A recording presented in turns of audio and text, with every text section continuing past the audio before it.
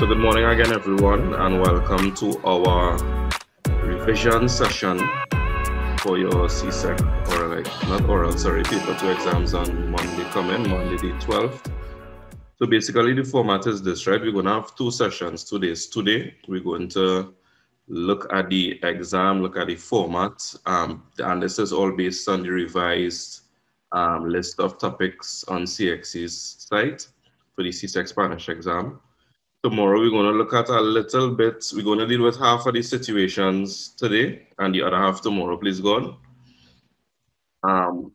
So tomorrow, please God, what we're going to do in addition to the situations is we're going to do some examples in real time, right? So looking at some past paper questions and stuff. But today, not so much looking at past paper questions or doing past paper questions, but looking at what is required for the different sections of the exams, right?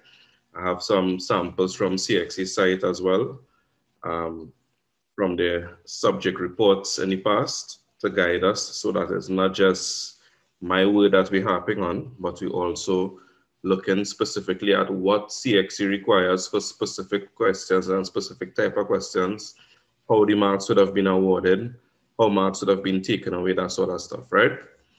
So, vamos a comenzar. Feel free to interrupt me at any time, guys, and ask questions as well. Right? It's an informal session as well, so feel free just to take off your mic and ask a question if need be.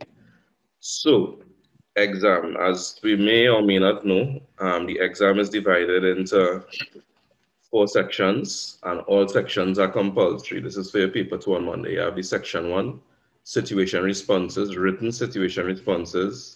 You have letter writing, you have the contextual dialogue, and we have the reading comprehension passage, right?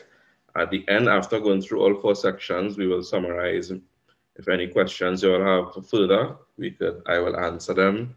Any queries, anything, I will answer. If I don't have the answer, I will take your question, your suggestion, your query, whatever, and tomorrow, please God, we will address it as well, yeah?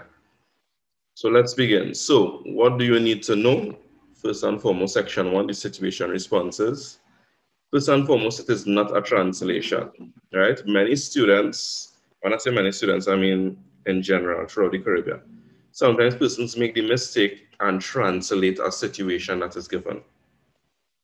For example, they may say your mother is leaving home to run some errands and she leaves some instructions on the fridge for you to do. What instructions does she leave? That might be the situation, for example. And persons may make the mistake and translate by giving a response or an answer that says, my mother says to do X, Y, and Z. Mi mama dice que tal y tal, whatever, right? That is not what they're asking you to do. You need to put yourself in a position of the person that is given the specific response. It may be you, it may be somebody else as well. So you're always putting yourself in a position of that person and giving your response based on what is being asked for, right? It's important to note as well that some situations do not require a complete sentence. You would see this in the instructions as well. In some cases, it's complete sentences. In some cases, this is not. It may be an expression, etc., which may not be considered a complete sentence, right? I didn't put it here, but it's very important as well. Follow all your instructions that are given at the start, right? Well, my bad, it is here. Pay attention to the instructions, right? So the first thing is actually last on the list here. And also, most importantly, in answering your situation responses is you need to know and understand what language function is needed in this situation, right? This is essential to know because this basically orders the answer that you're going to give, yeah? So based on the, as I said, the list of topics for this year's exam, let us look at some of the language functions. As I say, we'll be doing half of them today.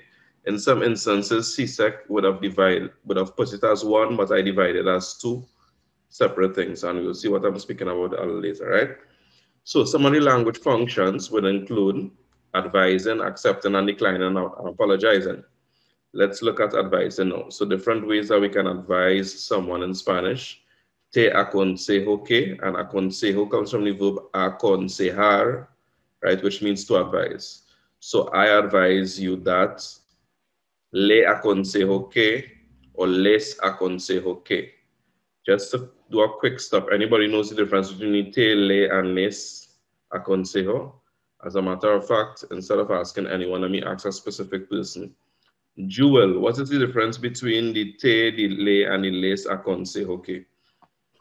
All mean I advise you, but what's the difference? The te is informal, the le is formal, and the les is plural. Excellent. Yeah. Right? So te aconsejo que I advise you, and you're being informal, somebody that you're well acquainted with, that you know already. Le aconsejo que I advise you, but you're speaking to one person, it could be a stranger, somebody in authority, somebody that where there's an obligation to show respect to, right? And the les aconsejo que, doesn't matter if it is formal or informal. Once it's more than one person advising to do something, we use the les aconsejo que, right? And by the way, the difference, I will be sending these documents to you all after, right? So don't stress over that. So les aconsejo que, as I mentioned, is plural.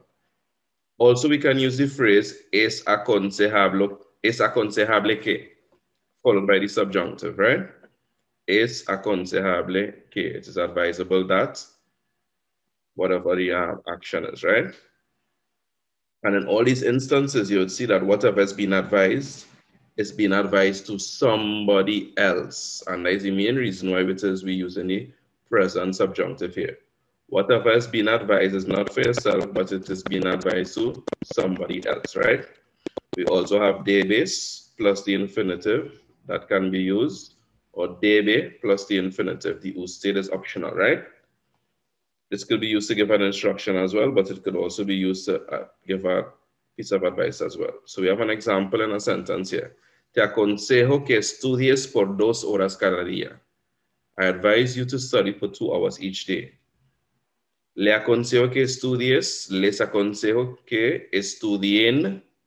Sorry, le aconsejo que estudie or les aconsejo que estudien.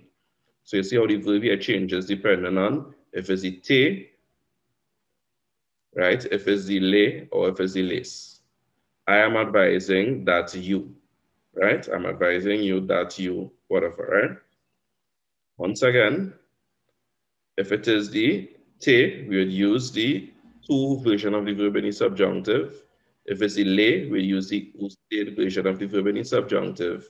If it's the les, we use the ellos, ellas, ustedes version of the verb in the subjunctive, right? Let's use the same example using the different sentences here. Debes estudiar, the infinitive. Debes estudiar por 2 horas cada día. O debe usted estudiar por 2 horas cada día. Nice? Everybody following me so far? Yes, sir. Yes, sir. Yeah, thumbs up, nice. So we continuing. Also accepting and declining, simply using the verb aceptar, A-C-E-P-T-A-R, right? So on whatever it is you're accepting, which is the noun, right? That thing. So to accept is aceptar, yo acepto, whatever. To not accept or decline the thing, no acepto, okay? So acepto tu invitación de boda. I accept your wedding, boda is wedding, your wedding invitation. Or if you want to decline, no acepto. For example, I don't accept your apology. No acepto tu disculpa. And as always, deliberately try and use sentences with vocabulary that could help you to build, right? So invitación de boda, wedding invitation, to disculpa, your apology. Acepto tu invitación o acepto tu disculpa, I accept your apology. No acepto tu disculpa, I don't accept your apology. Decline it, right? Next, apologizing. We have lo siento, followed by the conjugated verb, I'm sorry, for whatever. Or you could also say siento que, or you could also say lamento que, right? So let's try it now. Lo siento que no puedo asistir tu fiesta de cumpleaños. I'm sorry that I cannot attend your birthday party. Using the siento, siento que no puedo asistir tu fiesta de cumpleaños. I'm sorry that I can't attend your birthday party. Or lamento que no puedo asistir tu fiesta de cumpleaños. Nice? We're moving forward. As I said, today is just to go through the content that is required for the paper 2 on Monday. And tomorrow we'll do more practice and that sort of stuff, yeah? Next, we're looking at asking permission. How do we ask permission in Spanish? Puedo, followed by the infinitive. Permítame, notice the accent over the I, followed by the infinitive. And some examples here. Puedo ir al baño? Can I go to the bathroom? This is a phrase we may be quite familiar with. Or permítame salir temprano, por favor. Somebody you have another meeting to go to today, and you would like to request or ask permission to leave our class today early. Permítame salir temprano, por favor. Permítame salir temprano, señor. Either one can work, right? Asking permission. Asking questions, we have so many different ways to ask questions in Spanish, so I broke it up into two. One way of asking questions is by using the interrogative words, and we have a list of those interrogative words here. And one thing we need to always remember, all the interrogative words you will find having at least one vowel with an accent on it, right? In some instances, if we forget all that accent, we change the word altogether, and you can change the meaning of your sentence as well. So it's extremely important that you remember not only the word, but where the accent goes over which vowel in that word. So anybody could shout out the answer. If more than one person shouts out the answer, I'm fine with that as well. You're going to tell me the meaning of each word. Okay? What? Como. How. How. Cuál. What. Excellent. So somebody said what? So what is the difference between que and cuál? If que means what and cuál means what? What is the difference? I just remember that for qual you'd use like qual is the number, like what is your name, and like but that's what I have now. Okay, great. So this is something that confuses a lot of students, and exactly that explanation that you give, usually that's the explanation that persons have in their mind, right? So que is usually followed by a noun. Que fecha es hoy? What date is it? Cuál is usually followed by, cuál is usually followed by a verb. That is one way to think of it. Que is usually followed by a noun. Cuál is usually followed by a verb, right? Another way to think of it is that cuál actually means which one. So we use cuál when the answer that we have is usually a specific one out of a list. Following me so far? Was it Tiana that answered just now? Yes, sir.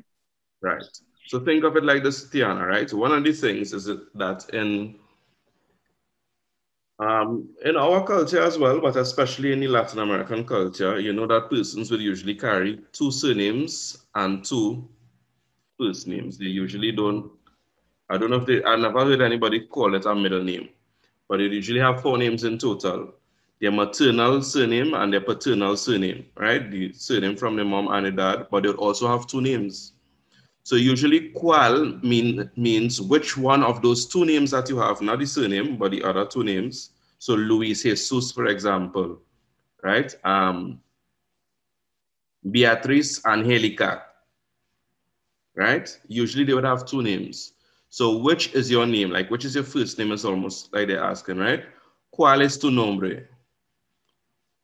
¿Cuál es tuyo? ¿Cuál de los libros es el tuyo? Which of the books is yours? So cuál, just to repeat, cuál is usually used when it is we want to ask which one. In other words, we're choosing one from a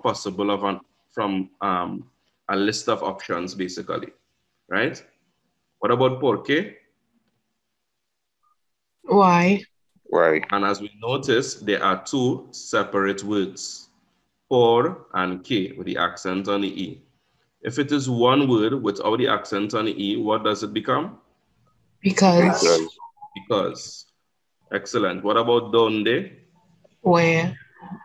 Nice. Cuando? When? Cuánto? How much? How much or how many? What's the difference between how much and how many? This is of English here. What's the difference between how much and how many? Anybody knows? Many is countable, but much isn't countable. Excellent. So many is used for, in Spanish, we don't differentiate, but many is used for countable nouns. Much is used for uncountable nouns. So how many students are in the class, right? You could count the individual students, but you'd say, how much water do you drink, right? Water by itself is not countable unless we put it into some measurement. How many liters of water do you drink, right? Understood? You're with me? Yes, sir. Nice. So here the thing with cuánto. Cuánto is special from the others because it changes depending on what comes after. So cuánto can change to cuánta, it can change to cuántos, or it can change to cuántas. Cuánto, how many, when you're referring to one singular masculine thing, right? Cuánto es, referring to the price, el precio, cuánto es, right? ¿Cuántos estudiantes hay? How many students are there? ¿Cuántas chicas hay? How many girls are there? Etc. Understood? So remember that with cuánto, it changes depending on the noun that comes after. What about adonde? What does adonde mean? Where to? Where to? Adonde vas? Where are you going to? ¿Para quién? For who? For who or for whom? Con quién, with who or with whom, and quién is who, right? So we have an example here of how it will be used, right? So let's say we have a situation that says, remember we refocusing the situations we're speaking about. So let's say we have a situation that says something like, you missed school yesterday and you heard that the information for your graduation was given. How do you ask your friend when and where the graduation is? So two pieces of information they're asking for in that situation. They want to know when and where. They want to know if you could ask for those two pieces of information, when and where. So we ask, ¿cuándo? Or let's say your mom asks you, ¿cuándo es tu graduación y dónde está? When is your graduation and where is it? Nice. Another way of asking questions using this language function to answer questions is by switching the position of the verb, of the subject, and the verb. Usually sentences in Spanish will have the subject followed by the verb, followed by the rest of the sentence, right? So for example, or to state this in other words, the statement becomes a question. So we may have, tú tienes un bolígrafo. You have a pen. But in order to ask the question, we switch around the subject to and the verb tienes. So it becomes, ¿tienes tú un bolígrafo? Do you have a pen? You all following me? Yes, sir. Yes, sir. Yes, sir. Nice. So two ways of asking questions. And as I said, this is an example of one thing they would have given that comment asking question is one language function that is divided into, but I just divided it into the two ways it can be done here, right? We continue in borrowing. How do we borrow something in Spanish? I kind of moving fast too. If you need me to stop or slow down, please, as I said, interrupt me and ask me to do so, right? Because I want any questions at the end of it as well. I want you to be able to ask that, right? So borrowing, different ways to borrow. Puedo usar, followed by whatever the thing is, the noun, the thing that you want to borrow. Or you could say préstame tú, whatever the thing is, lend me your, or préstame su, if we're being formal, lend me your, whatever the thing is, let's say it's a pen or whatever. Or you can also say pido prestado to or su, whatever the thing is. So let's use an example here. Pido prestado tu diccionario, por favor. Can I borrow your dictionary, please? I forgot to put my question marks here, yeah?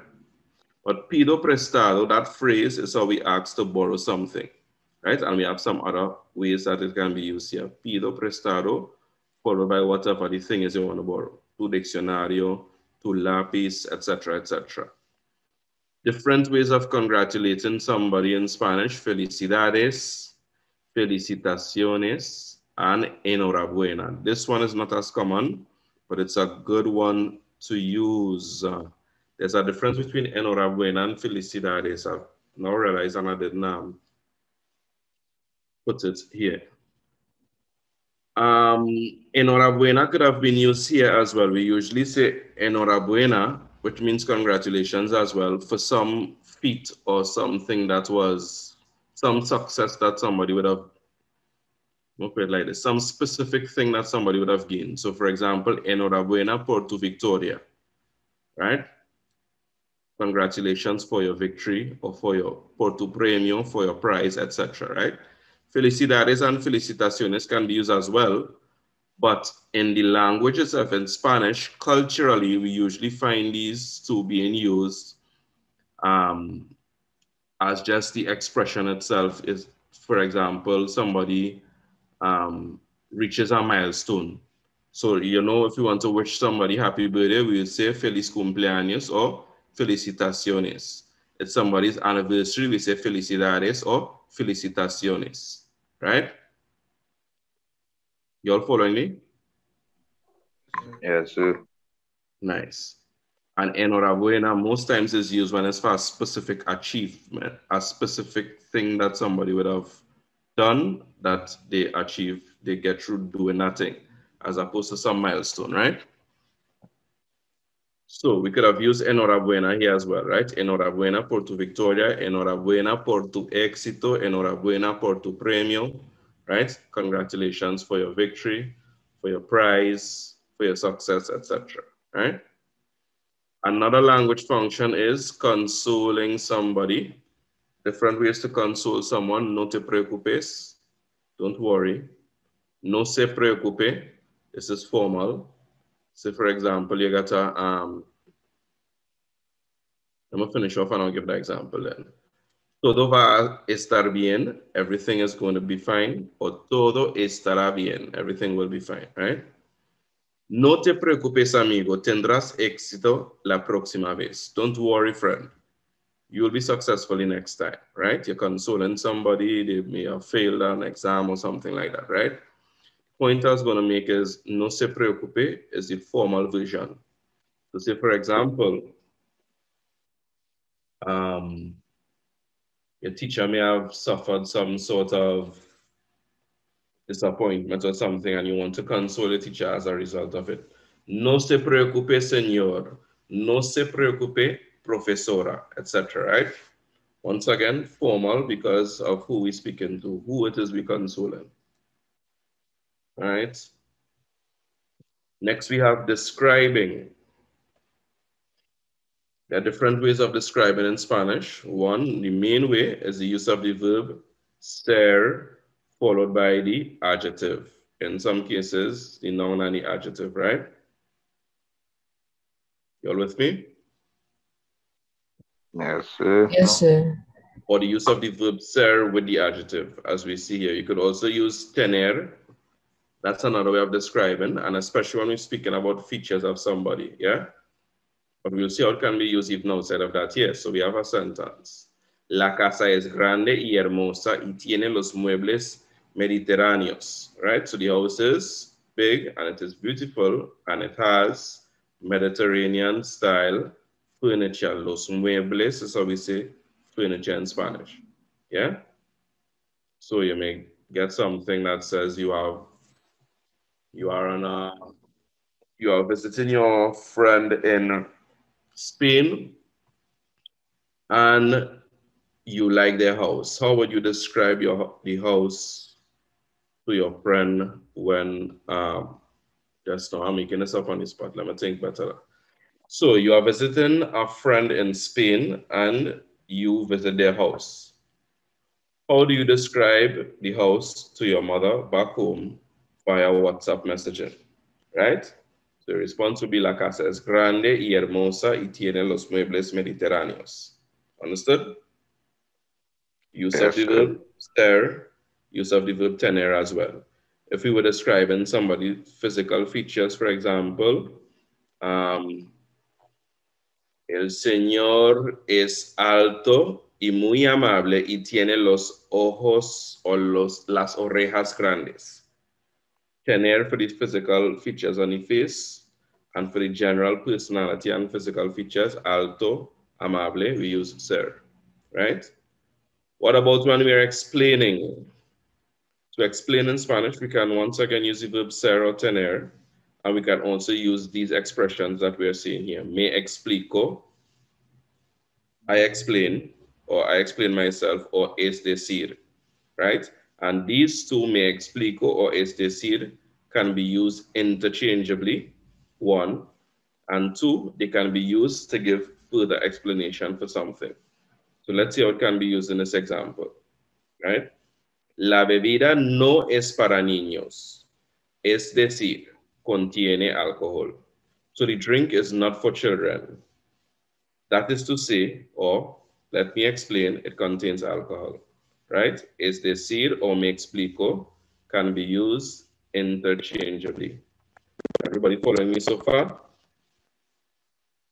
Yes, Let me sir. just stop to do a quick check. Adenike, all as well? Yep. See. Someone like you're eating.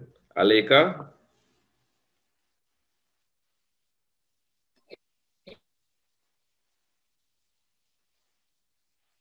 Aleka, you with us? Anushka? Good morning, sir. I'm here. Morning, morning. Liam, what's up?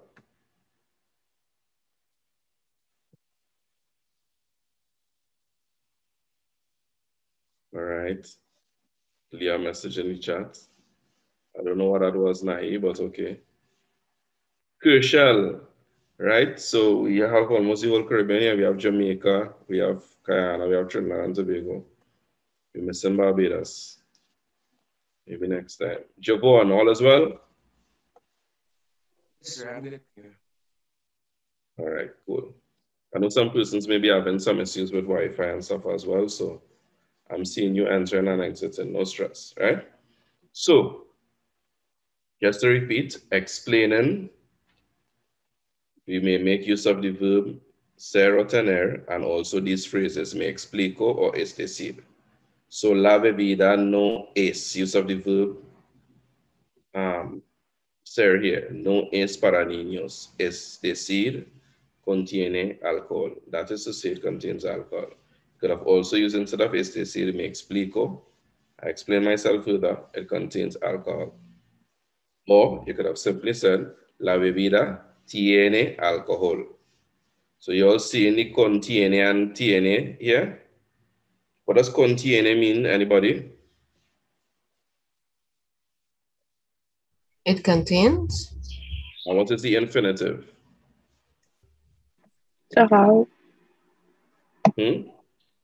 Container. Excellent, contener. So a little vocabulary tip here for us. Whenever we see the verb tener, tener by itself means to have. But when we have words that has a prefix before tener, the tener part usually changes to tin, T-A-I-N in English. So contener, C-O-N-T-A-I-N, contain. Mantener, M-A-N-T-A-I-N, maintain. Detener, D-E-T-A-I-N, detain, or to stop, right? So just a little vocabulary tip. You may not know all the words, but it's good to know that when you have tener with a prefix, the tener part of the word is the equivalent of T-A-I-N in English. Nice? And we usually use back the prefix in the same way in English. So we continue. To express disappointment, we would use estoy decepcionado or me decepciona que. right? Following, everybody? Sí. Nice. O even porque estoy decepcionado porque o me decepciona porque olvidaste mi cumpleaños. Nice. So where's the English translation for that again? Right. Whoa, that's an excellent question. And I just almost passed that straight, but thanks for stopping me there, Nai. Decepcionar, Decepcionar.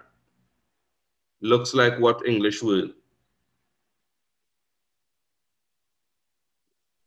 Decepcionar looks like what English word? Anybody?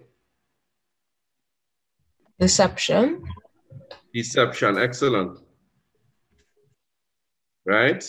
It looks like the English word deception, but that's what we call a false friend.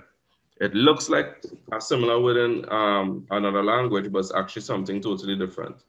So decepcionar actually means to disappoint. Okay? So it disappoints me that I am disappointed that, right? Everybody following? Now that Yes, answers the sir. question, right? Yes, sir. Nice. Also expressing doubt, dudo que, followed by the subjunctive. You could also use no es seguro que, followed by the subjunctive. Both can be used to express doubt in Spanish. And we know, remember the weirdo, W-E-I-R-D-O. Doubt will be verbs that express doubt in Spanish, usually followed by the subjunctive, right? So dudo que, I doubt that. No es seguro que, it is not sure that, followed by the subjunctive. But here the thing, whatever this verb is that follows here is usually for somebody else. So I doubt that he, no es seguro que ella venga hoy. It's not sure that she comes today or that she'll come today. Yo dudo que, I doubt that she will come or that she's coming today. Following me, everybody? Yes, sir. Nice. Expressing fear. Tener miedo que or de que. I put the de in brackets because it's optional. You could include it, you could exclude it, right? Or temer, T-E-M-E-R, also means to fear. Temer que plus the subjunctive. You notice I put subjunctive / indicative, right? Anybody knows the difference? You want to see the difference? When we would use one, the indicative or the subjunctive. Indicative simply means normal present tense. Those normal tenses that are not the subjunctive and not commands in Spanish, right? Well then, so I guess you use the subjunctive when you fear something for somebody else. Like I'm afraid that you will fail, or and then you use the indicative when you are afraid of something. Excellent. So when it's the same subject, we use the indicative, the normal present tense in this case. So temo que voy a fallar. I am afraid that I am going to fail. Temo que voy a fallar. But temo que tú mueras. I am afraid that you die. Right? So fear or expressing fear for something to happen to someone else, we use the subjunctive. Expressing fear for something to happen to yourself, we use the indicative or the normal present tense for you. Right? Excellent, Jewel. Expressing wishes, we have different phrases, which I know we know. Quisiera plus the infinitive, right? Me gustaría plus the infinitive, or quiero plus the infinitive. Quiero tener éxito, I want to be successful. Me gustaría tener éxito, I would like to be successful. Quisiera is I would like to as well, right? Quisiera, me gustaría could be used interchangeably. And quiero is simply I want. Once again, these quisiera, me gustaría, and quiero can also be used with the subjunctive when it is followed by que, and the verb that follows after, wow, dyslexic here, is, is for somebody else. So, quisiera que todos mis estudiantes tengan éxito en tus exámenes. I wish or I would like that all my students are successful in the exam. Me gustaría que todas mis estudiantes. Quiero que todas mis estudiantes. I want that day. I would like that day. I would like that day. Nice? Understood? Yes, Anybody sir. does not understand, you feel lost, you can say it, you can write it in the chat. You can write it in the chat to me personally, 1v1, if you don't want everybody to see. If you have any questions, queries, you feel like if something is still fuzzy, you're not sure what it is, and you want me to explain again, feel free just to message before we move on.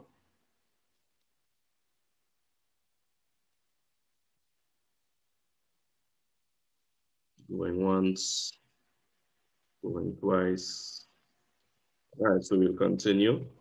Expression wishes. Okay, right. So this is one half of the this is one of the language functions. We will do the other half tomorrow, right?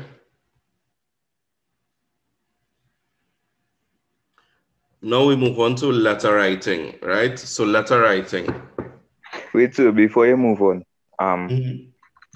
you think CXC will penalize us for not using like the first person and how to put it? Like you and two when Using your starting subject sentences? pronouns? Yeah, subject pronoun. No, they won't penalize you for it. Once you're using it, once you're using the verbs correctly, it should be good. Oh, right. So say for instance, you want to say, tiene usted un bolígrafo? It asks you to request or ask for a pen or something. You could leave out the usted if you like. You are missing a pen and you see your teacher has more than one pen in his pocket. How do you ask for a pen from a teacher? Señor, ¿tiene usted un bolígrafo? Or simply, ¿tiene un bolígrafo? You will lose marks for leaving out the usted there. Right? Yes, sir. Nice. So letter writing. First and foremost, read and follow all instructions before you start. Right? All instructions. Right? The exam is 2 hours and 15 minutes. How I like to break it down, 4 sections. I like to say person should take maximum 30 minutes per section, and the 15 minutes that they have, use that to read through the different sections of the exam. I would suggest that you take approximately 3 minutes to speed read the exam at the start, right? See some of the situations, speed read the situations to see what come in. Mostly read the letter and the contextual dialogue to see what it's asking for, right? But in the actual execution of doing of each part, situations, letter, contextual dialogue, and the reading comprehension, you should aim for a maximum of 30 minutes to attempt the whole section, each section, right? So for each situation, that is almost like 3 minutes per situation. For the actual letter writing, I would say you take about 5 minutes to plan, 20 minutes to actually write, and about 5 minutes to read over your letter before you move on to the contextual dialogue. Read and understand, and you'll see what I mean by read when we reach the contextual dialogue, etc. Right? So a good way to gauge yourself is 30 minutes for each section. So letter writing, read and follow the instructions, remember your format, and by following the format, you're not only giving yourself the advantage of getting the marks that are required, but also reaching the word count, right? We would see, and you would see why I say this as well in the specific example that we have of the letter. I believe, if I'm not mistaken, right? But you will see exactly why I say this. Remember that for CSEC Spanish, you would almost always be required to write an informal letter, right? There are specific guidelines for writing a formal letter, which some of the vocabulary and stuff and format is a bit different. So for CSEC purposes, I've never seen an instance. The only reason why I put almost is because I never speak in absolutes. But for this level, they require an informal letter. You're writing to somebody you know. Even if it's an aunt, it's somebody you know well, an aunt, an uncle, a family member, a friend, etc. right? It wouldn't be to a stranger, it wouldn't be to a boss, that sort of stuff, right? Also, some of the popular topics, CSEC specifically said that you'll be writing, CXC, sorry, specifically said that you'll be writing a letter about an event or something that you attended, right? However, I included a list of popular topics. Natural disasters is not so much something I attended, but it is a popular topic, right? So some of the other popular topics include birthday parties, a birthday party I may have attended, what was the planning, the events that took place, the details, if it was a surprise, how the surprise came about, that sort of stuff. These are some of the popular things they might ask for. Natural disasters, and that natural disaster may not necessarily be, you wouldn't attend a natural disaster, but you may not have been able to attend a specific function or event because of a natural disaster. So you would need to know the vocabulary specific to that as well. Vocabulary specific to flood, hurricane, earthquakes, volcano. We saw a volcano in St. Vincent recently, that sort of stuff, right? Graduations, that's another thing that you may attend, that topics have come on this before. Weddings, sports days, this one has been seen before. Travel, especially if you attended some exchange trip or a field trip to somewhere. This may be to another country, it may be to somewhere within your country, etc., right? So in general, they bring in a topic based on something that you may have attended, and tomorrow as well, we will get specific vocabulary to these themes that we see in here. Nice? We good so far, everyone? Yes, sir. Morning, Abdul Kudos. Yes, sir. All right, let's continue. So we're looking at the letter writing format / sample. And before we even go into it, anybody wants to remind me of the format? You may have done this in school, you may have done this with me before, you know, what is the format for the letter? You may have done this in your lessons before. What format do we look at? The address being on the top right, right hand, and then for the left hand, I think you like skip a line. After the address on the left side, then you'd put like querido, you know, dear whomever. Then the first paragraph. Pause 1 second. Top right hand corner, the address and the date. The address, they usually don't ask you to write out a whole address like number 4, Southern Main Road, Chaguanas. No, usually just the country or the city. So Portmore, 11 de julio de 2021, or Linden, 11 de whatever, or Arima, Diego Martin, etc. Just the city and the date is required. Below that, the greeting, querido, querida, etc. What comes after that, Tiana? So we skip a line after the date and the address. Then on the left-hand side now, we switch sides, we put the greeting. After the greeting, what comes next? Then we would have like the first paragraph in which we would like extend greetings to like our friend or whomever we're writing to, and like I hope you're doing well, something like that. Then that's the paragraph when you'd put the purpose of the letter. Why you're writing. I want to pause again for that, right? After your greeting, thanks so far, Tiana, coming back to you, right? After the greeting, it is suggested that you put an introductory paragraph of approximately 25 words, right?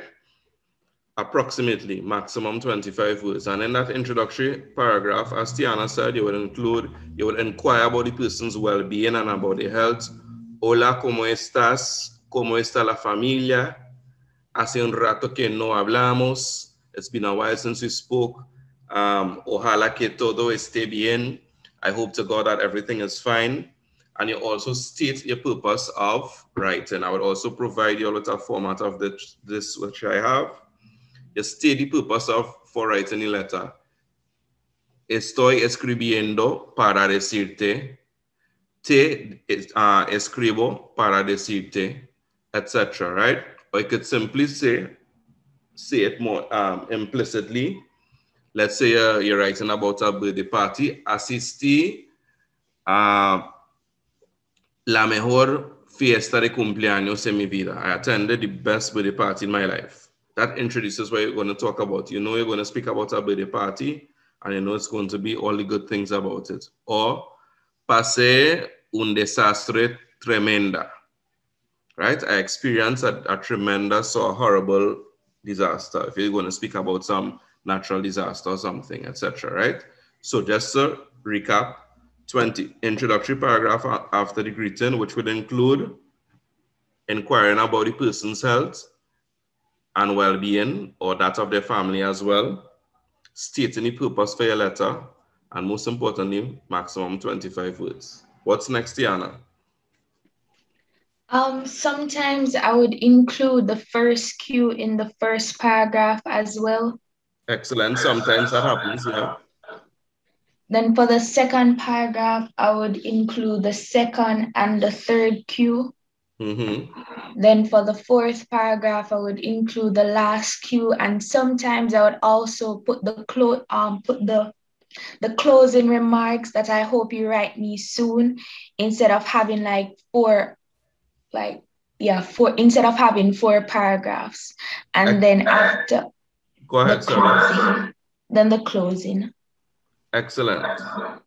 So just to recap, top right-hand corner, date / where you're writing from, address.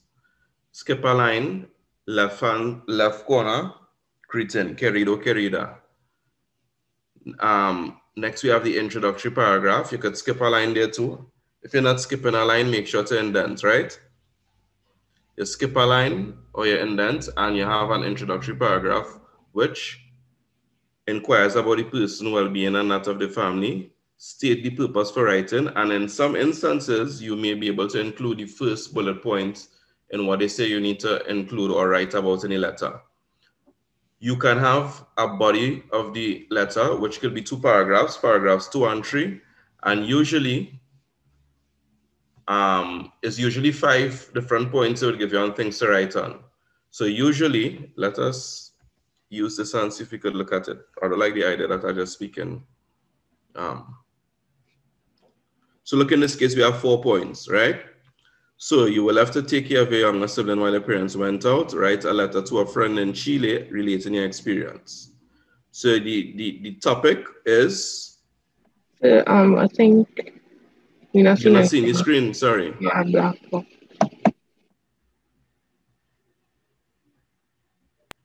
Right, so let's look at it here, right? Using the same thing that Tiana said, and I would fill in as well before we even go to the actual example that we saw from CSEC and the candidate. Let's see if we can work through that here now. So top right-hand corner, matter of fact, I'll type it up now for you. I think I could type fast enough. It may be better for you to see now.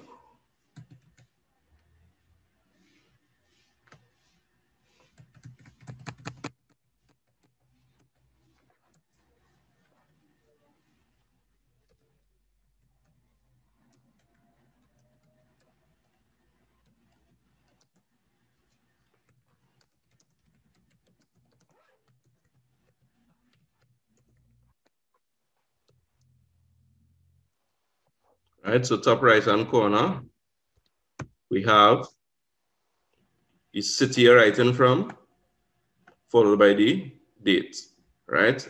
That's greeting and date. Next we have? Sir, won't you put the specific day? Pardon? Won't you put the specific day after Diego Martin? It's not necessary. Okay. You mean a specific day of the week?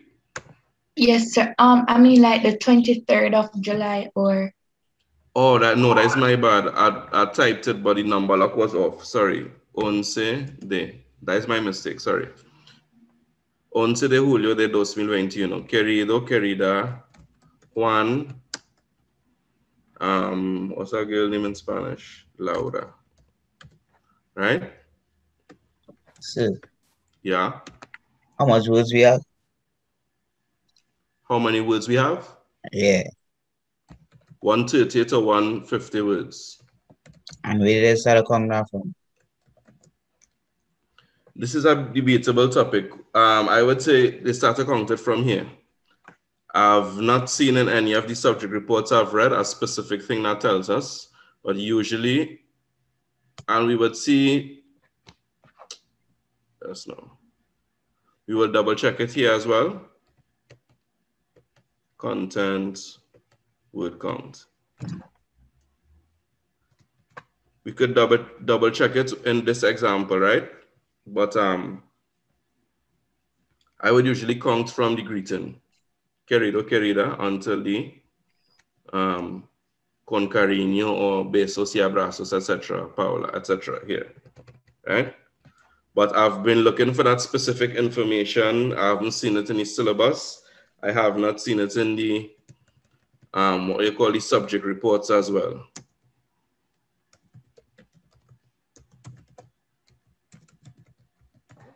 Right, so the introduction will usually inquire about well-being of person. We would also state reason for writing letter, right? Maximum 25 words. Then we have the body. The body could be comprised of 1 to 2 paragraphs. I usually advise 2 paragraphs. Matter of fact, to help you, let me make it easier by saying 2 paragraphs, right? So I would say 2 paragraphs and 50 words per paragraph. Maximum, right? Anybody, we say we take 2 points.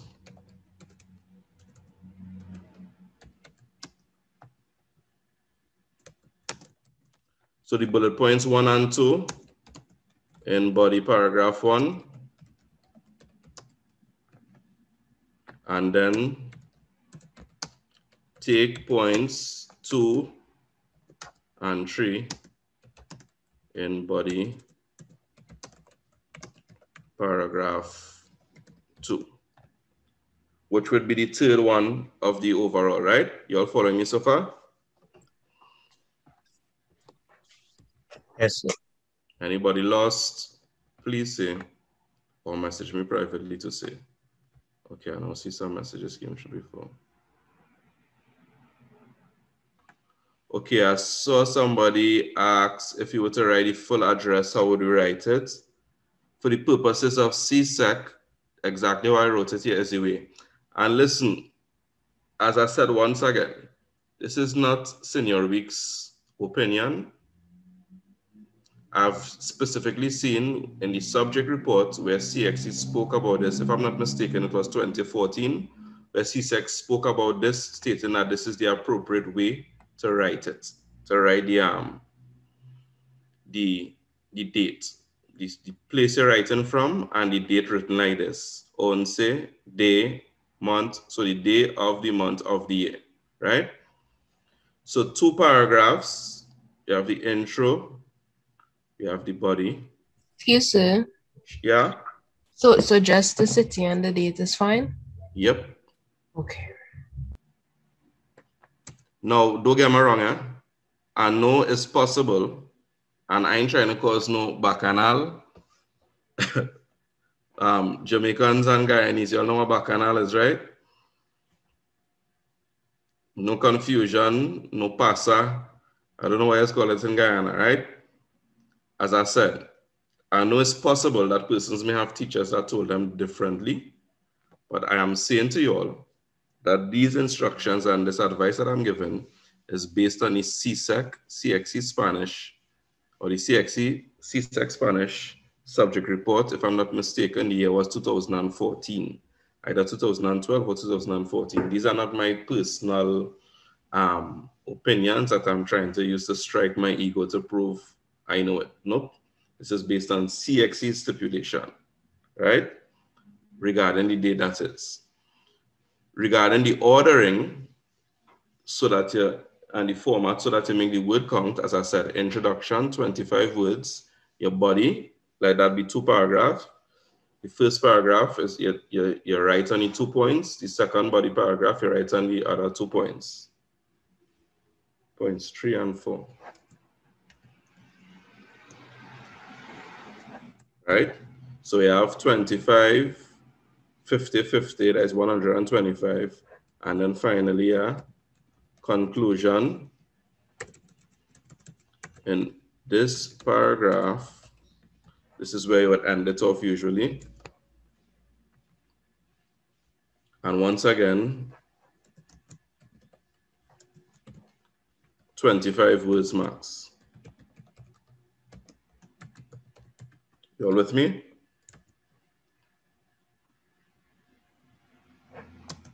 Yes, sir.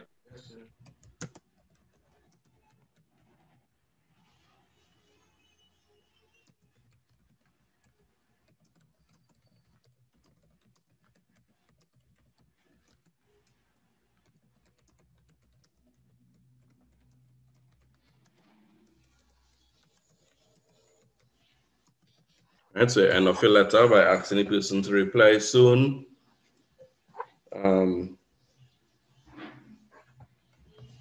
Give regards to family, or give feedback on what you said, etc. Right?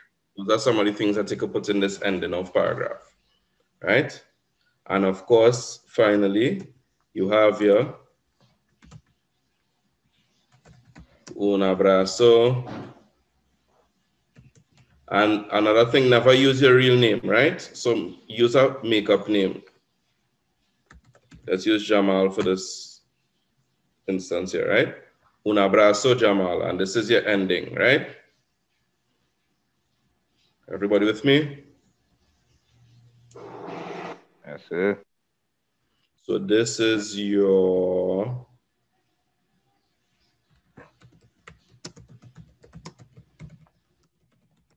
letter format, right? Once again, I will send this to you all as well.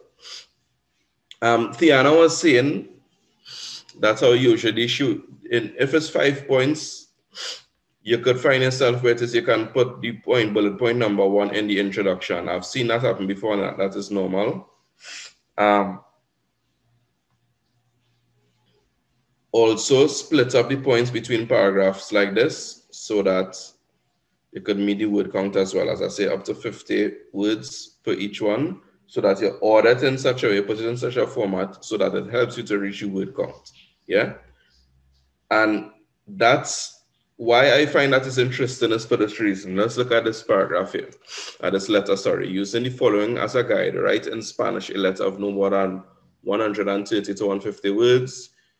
Use the tense or appropriate tenses to the topic which you have chosen. Well, not chosen, but given, right? And this is the topic, or this is the situation, the letter.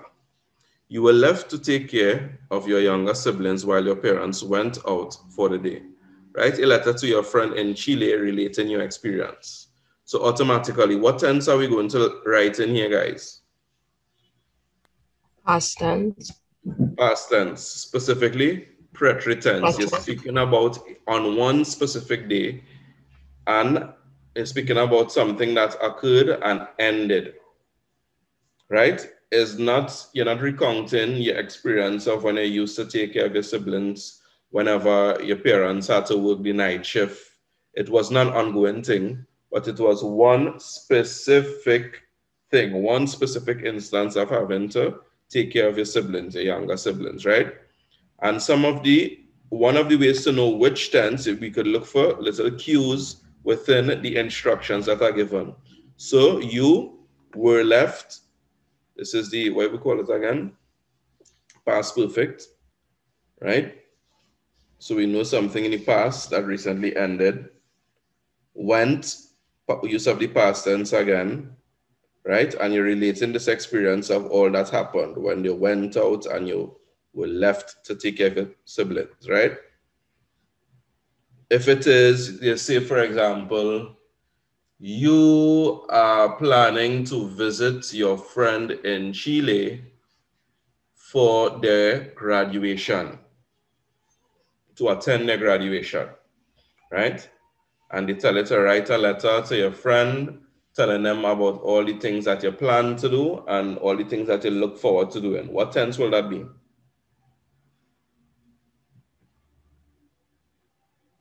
Future tense. Yeah. Future tense is something that is yet to happen. It hasn't happened yet. So we need to pay very careful attention to what is being said here, which would guide us as to what tense we're going to use, right? So we take care of the siblings. You need to include when and why you were left in charge. So this gives us the situation of where the parents went that would put you in a place to be in charge. The responsibilities you undertook for the day. So that will be listing some of the things that you had to do. It could be chores, etc. How your siblings behaved, right? How your parents will reward you for your work. So let's look at it now. This is an actual response of somebody from within the Caribbean region, right? So Belize, anybody wants to read?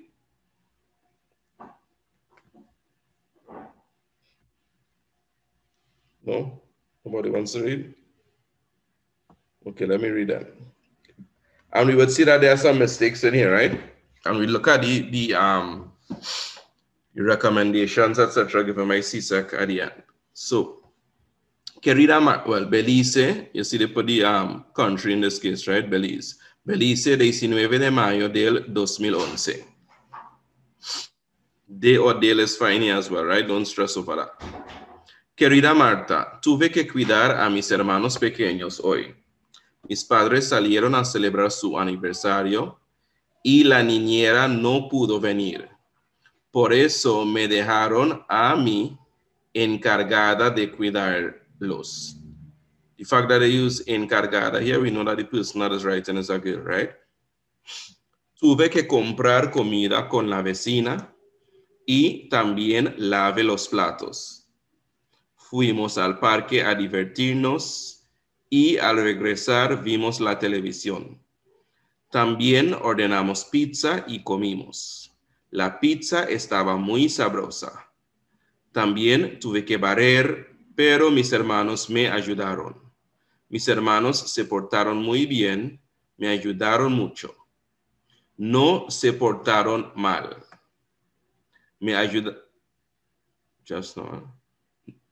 No se portaron mal. Me dijeron que soy la mejor hermana y también la mejor niñera. Mis hermanos me dijeron que quisieran que mis padres salieran más seguida y que me dejaron encargada de ellos a mí. Mis padres me darán una recompensa, me llevarán a comprar ropa mañana por la tarde. Yo podré escoger vestidos, blusas, pantalones y muchas cosas más. Cuídate, amigo. Besos y abrazos para tu familia. Que pases un buen día ahí en Chile. Con cariño, Paula. Anybody seen any mistakes so far that they want to point out before we actually go into it? What is the first glaring mistake? Based on all that we spoke about so far with the letter, what is the first glaring mistake that we're seeing? There's no intro. There's no intro. There's no format. It's one big long paragraph. Well, two paragraphs, one huge long paragraph and a second one. And I want to point out something specifically with this. Imagine CXC would have used this to say this is a sample excellent letter. I repeat, imagine CXC would have used this to say this is a sample excellent letter. So to me, the most basic thing that doesn't involve you having any intense knowledge of the language, if it is you were to include that, you would get additional marks off the bat. and this is not my personal opinion, once again, the letter required specific characteristics with regard to format. Look, they are saying it here, right? In addition to addressing the cues, so they're going to tell us about the specific areas of the letter that were good and that were bad, right? So it required a specific format. The candidate adhered to that format by including the place, the date, a salutation, opening, and ending. It was relevant, well-developed, and coherent. All cues were addressed and the ideas were expressed linguistically, right? Just they wrote it. Am I mistaken it somewhere? Measures for improvement. The quality of the response could have been enhanced by spelling, use of accents. The letter could have been more adequately structured with the use of paragraph. And I know it was somewhere here. Sorry, it was quite at the end. So this is one of the things for improvement. And even in the face of lacking this, they would have still be considered as an excellent thing, as an excellent letter. Now, this is not an excuse for you to throw format out the window, but the point that I'm making is that, as clearly explained by CSEC, the letter required specific characteristics with regard to format. So that is one of the things that they are looking at, and you would be judged based on content. It is one of the criteria.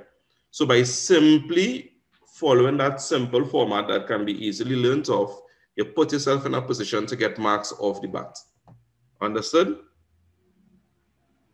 Any other mistake? Anybody else saw?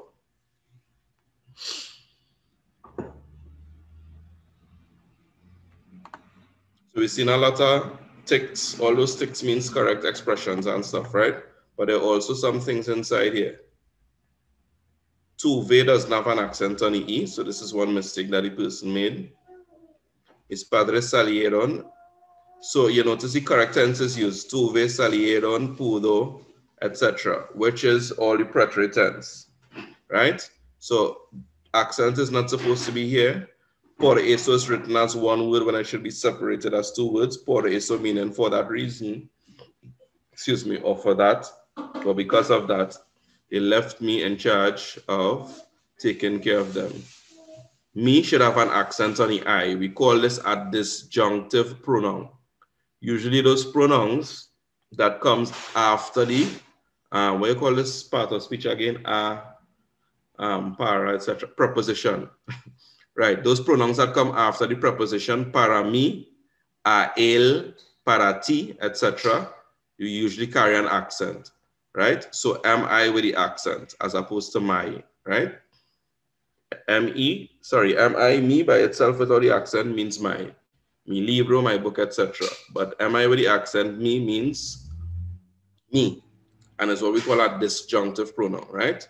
So for that reason, they left me in charge of taking care of them. Once again, tuve, you see they put a mark there again. I had to buy food with the neighbor. So a wrong accent there again. Tambien, an X is put there because what is missing from tambien? Accent. Accent over the E. And lave, missing an accent over the E as well. Tuve, que comprar comida. I had to buy food with the neighbor. And also, I had to wash the dishes, or I washed the dishes rather. Right? We went to the park to have fun, and upon returning, we looked at television. Also, we ordered pizza and we ate. Pizza was very delicious. Also, I had to sweep, but my siblings, they helped me. Me ayudaron, right? My siblings behaved well. Portarse bien is to behave well, right? They helped me a lot. They didn't behave bad. This is kind of repetitive. I guess they maybe do that to help with the word count, right? They said to me, me dijeron, they said to me that I am the best sister and also the best. What is la niñera again? Anybody knows what la niñera means? La niñera is the babysitter, right? So she made mention of it here before. The babysitter was not able to come.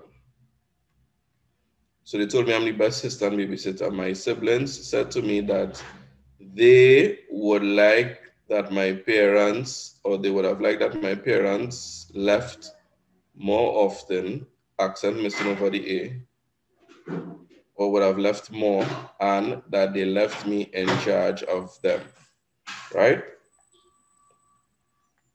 So this is the use of the past subjunctive here. Medi heron K. They said to me, past tense, they wished. So, you know, with the present subjunctive is usually the present tense. Yo recomiendo que estudies, present tense followed by the present subjunctive. Past tense, specifically the preterite, expressing a desire or a wish here, past subjunctive, right?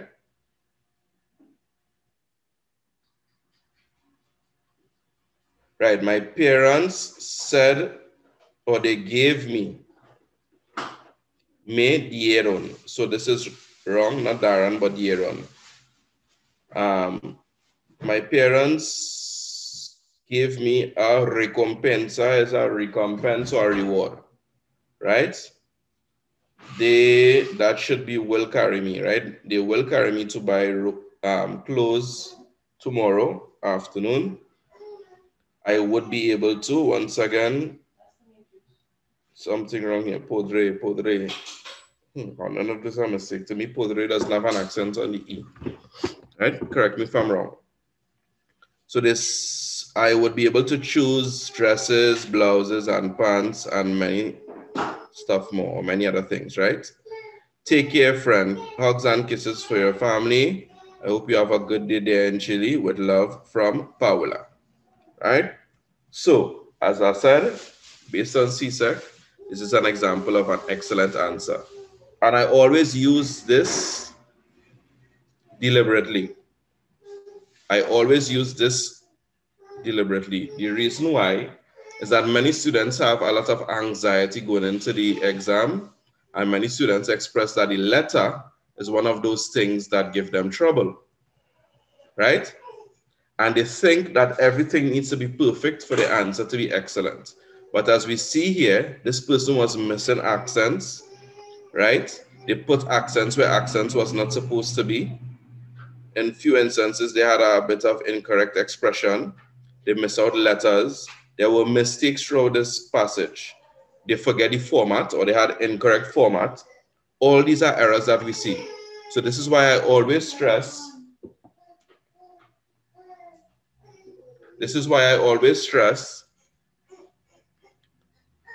one second, guys.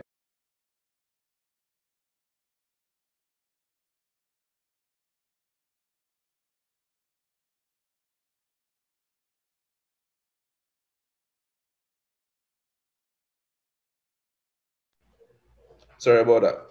This is why I always stress that you work with what you have, work with the material, work with what they're asking us for, right? Work on being fluent, meaning letting your thing flow. CXC is not expecting a native speaker, right? So we know to look out for the tense, we know to look out for the format, we know to pay attention to the specific things we have to write about. And once we do that, to the best of our ability, mistakes will come because you are not perfect, right? Don't worry about the mistakes too much, but focus on writing and sticking to what they're asking for, right? And as we see here, even with mistakes, this person's response was still considered an excellent answer. And let us just look again at some of these specific characteristics. They consider fluency, coherence, clarity, and appropriateness to the situation, grammatical accuracy, the range of vocabulary and idioms used, and length, right? This lesson in particular required that the person provide information, outline activities in the past tense, which we established before, report on one or more activities, and give details in the future as well. I think the last bullet point hinted at the future, which we need to pay attention to. How your parents will reward you for your good work. So this is a hint that this addressing this specific point is the future tense, makes use of the future tense, right? So, as we saw here, the content, specific things are required, format, paying attention to the cues, having it relevant and appropriate, etc. to the cues. Quality of the language, this was good, especially you see that use of the past subjunctive.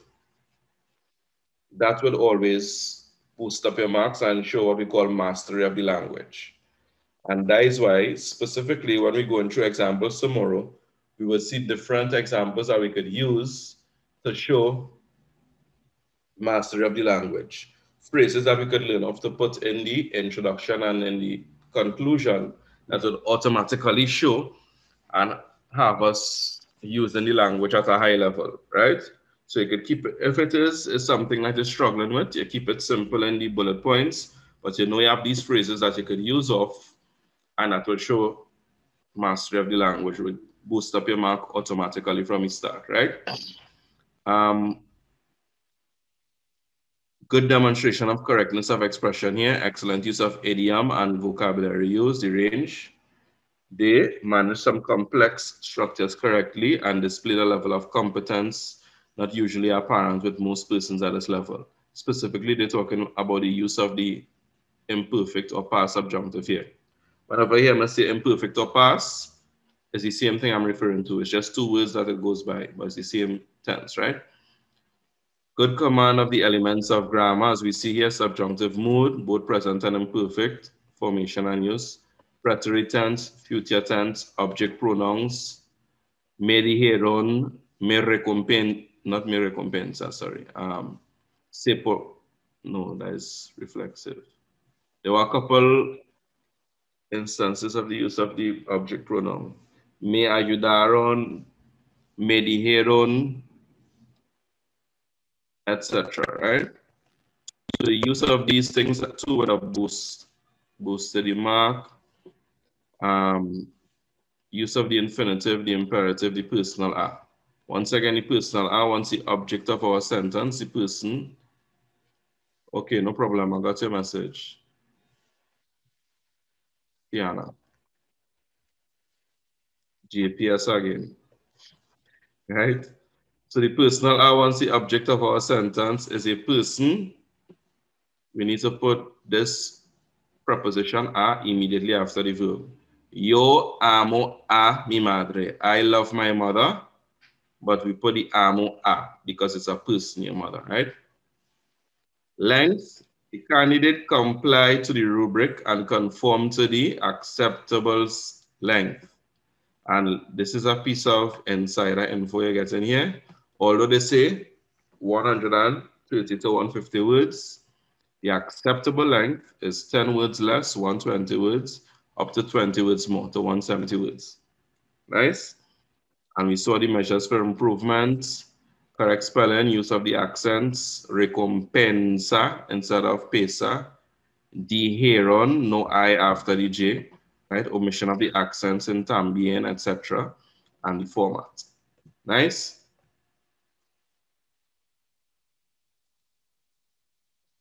Everybody's good? Just checking again with you all. What am I doing? Yes, sir. One question I was going to ask before I got kicked off. After you write the querido or the querida and the person's name, is it a comma or a colon? I've seen both used, to be honest. I have seen both used. What I would say, if you use any comma in the following line, you indent from the paragraph. If you use any colon, skip the line and start from the margin. And skip a line between the paragraph. Okay, sir. Thank you. Yeah. Any other questions on the letter before we continue? That's something I was going to ask. If you have to indent the first line of every paragraph. Indent the first line what? Can you repeat that? Of every paragraph. Well, the question was answered. If after the greeting you use the comma, I would suggest that you go to the next line and you indent. If you're using the colon after the greeting, you skip the line and then you write from the margin, the left margin, and between each paragraph, you skip your lines. That is what I advise that you do. That's it. The reason why I can't say with certainty is because I haven't seen it outlined in the CSEC subject reports, which is where we'll usually get our information, but I've seen different textbooks say different things. But of course, we know the authority is CSEC. So,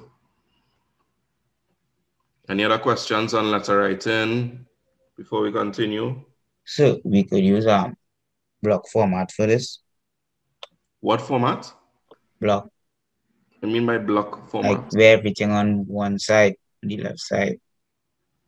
You don't indent paragraphs either. You just skip lines between it. I think that was what was talking about just Yeah, that's now. what I was expressing. So if it is, you're not skipping a line, indent, right? Let the paragraph start a little bit away from the margin. If you are skipping lines between paragraphs, start at the margin. Understood? Megan, all is well? I know some persons will be in and out listening and organizing themselves as well. Kershal. Yes, sir. How's the weather in Guyana? I know. Cloudy today, but Okay. I know some persons were affected by this hurricane yesterday, Barbados. But you all are more southerly than us, so I doubt you all weren't affected.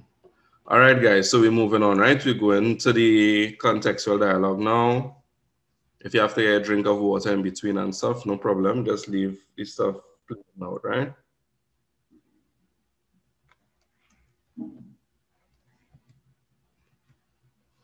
Right, so now we go to the contextual dialogue. Once again, read and follow all instructions. Remember your format, right? Follow the format. By doing this, you put yourself in a position to not only get your marks, but also meet the word count as well. This should not have RW here, but ensure that your dialogue is conversational and that it flows, right? Remember, this is different from the letter. So always keep in mind that there's a back and forth between you and the person, right? Even though it's individual lines of writing, it should read, it should sound like an actual conversation where one thing that is said leads on to the other person responding, leads on to the other response, and like that, right? Make use of idioms and other informal language here. Once again, let's look at a sample contextual dialogue. What I like to say with format before we continue, we'll go into the details of it. I advise students, in order to meet the word count and to stick to the format, two things I advise students to do. One, of course, respond to all the cues, pay attention to the specific cues that they tell you to use, right? We have 5 in this instance. And in order to stick to the cues and the word count, two things help us. One, in responding to each blank space, always, you're not seeing the screen, I apologize. So,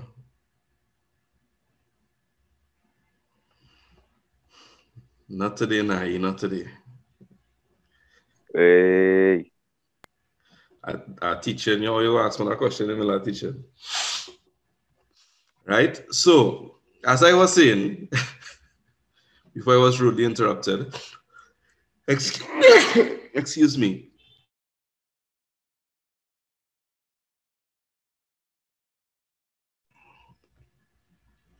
Sorry about that, right? As I was saying, one of the things that helps is by paying to answer the blank spaces is by paying attention to what is said before and what comes after. What is said before the blank space cues what you start off saying here. What is said after is cued by what was ended off saying in the blank space. So the blank space should always contain 2 pieces of information. I'm not saying 2 sentences, but 2 pieces of information. Pieces of information that each blank space should contain are a prompt, which is a response to what was said before, and a prompt to what is said after. I repeat, each blank space should usually contain 2 pieces of information. 1, a response to what was said previous to the blank space, and a prompt to what will be said after, right? So let's look at the example from the top. So we have a contextual dialogue, 80 to 100 words. We need to use to insert specifically information to be provided, right? So we need to complete the dialogue between you and Pablo by giving responses. And this is the context that we have for the dialogue. You have been in trouble quite a lot recently. Okay, let me just stop. I have a raised hand. Go ahead. The 70 to 120 in this case applies here. You'll see. Right to bottom. 70 to 110, right? For marking purposes. That don't mean that you're gonna try and write less or more, right? Oh, please, but thanks. No problem. So you have been in trouble quite a lot recently in school and realize that you must change your approach to your studies to ensure a bright future. Your best friend Pablo shares some ideas with you on how you should improve. Right? Responses to the cues below. Responses to all of the cues listed below must be included. Greetings and expressions of your feelings. Explanation for your feelings at the moment. Description of the nature of your problem. Details of your plan, of the plan for your improvement, and expressions of appreciation to your friend, 20 marks. So, greetings and expressions of feelings. I want to look at how it is we adhere to the cues given, and also the same thing I was giving you about what comes before and after, right? This that we see in here is the same thing that was explained above, right? So, we need to greet and express feelings. And as we're starting off by doing that, usually it will be in the first or the first 2 or maybe the first blank spaces. So we see that it says here, hola, ¿qué tal? So this cues us to know that whatever comes after will be a greeting and a response to ¿qué tal? A response to how we are going. And what comes after is ¿por qué and qué te pasa? So what comes before in the blank space should cue your friend to ask you why and what happened. And they said they want a greeting and expression. So look how the 2 coincide or collide. Hola Pablo, estoy un poco triste y a la vez enojada. Once again, enojada indicates us that it's a girl that is writing. So, hi Pablo, I am a bit sad and a la vez at the same time angry. So that fulfills all. It greets with hola. It expresses the feelings. Excuse 1 second.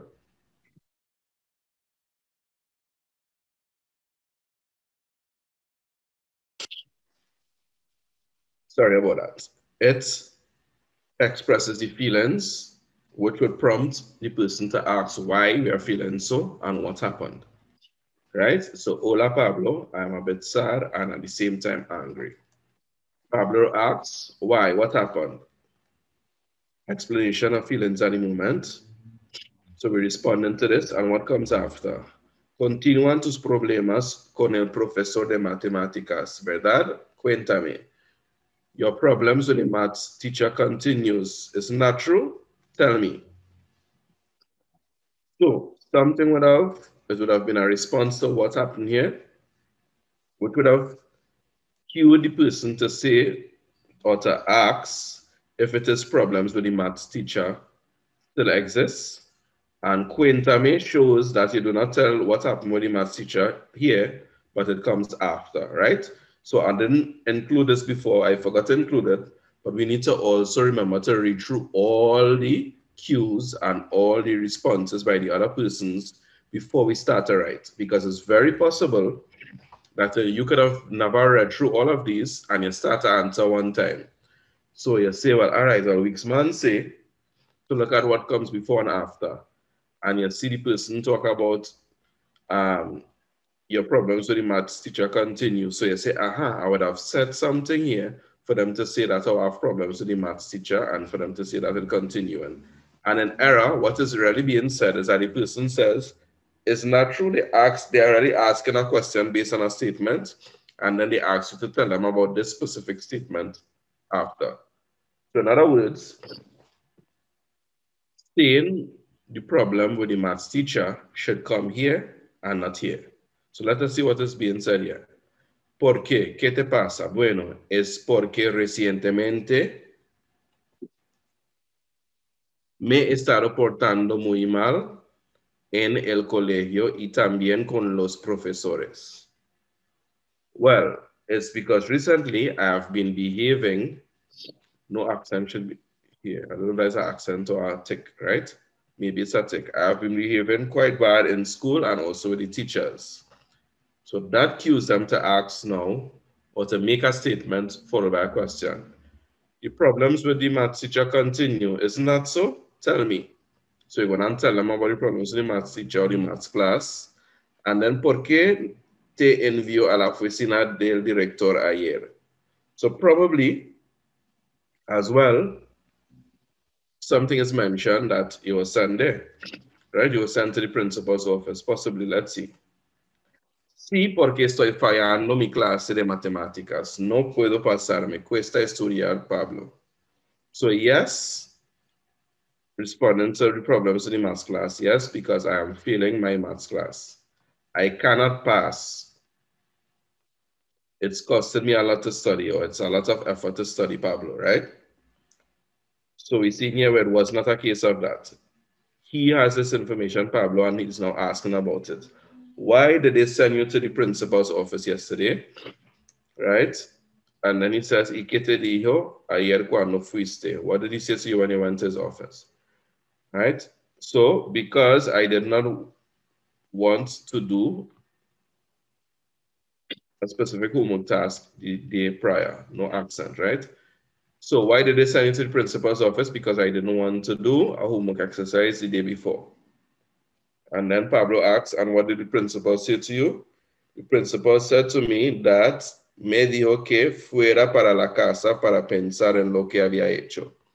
Principal said to me too that I should have gone to my house or gone home to think about what I had done. This does not leave much space. That's what we're talking about, what the principal said to you. What comes after, ¿Cómo puedo ayudarte? Anybody who wants to think of what could have been included here, consistent with what I said to you, where you look at what comes before and after. Anything could have come before here to cue the person asking, ¿Cómo puedo, Pablo asking, ¿Cómo puedo ayudarte? How can I help you? Anybody?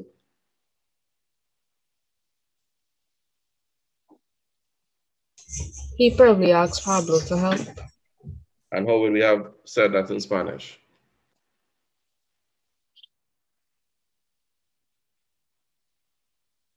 Anybody? Necesito tu ayuda. Ayúdame, por favor. Anything like that, right? So, then he says, ¿Cómo puedo ayudarte? How can I help you? How can I help you?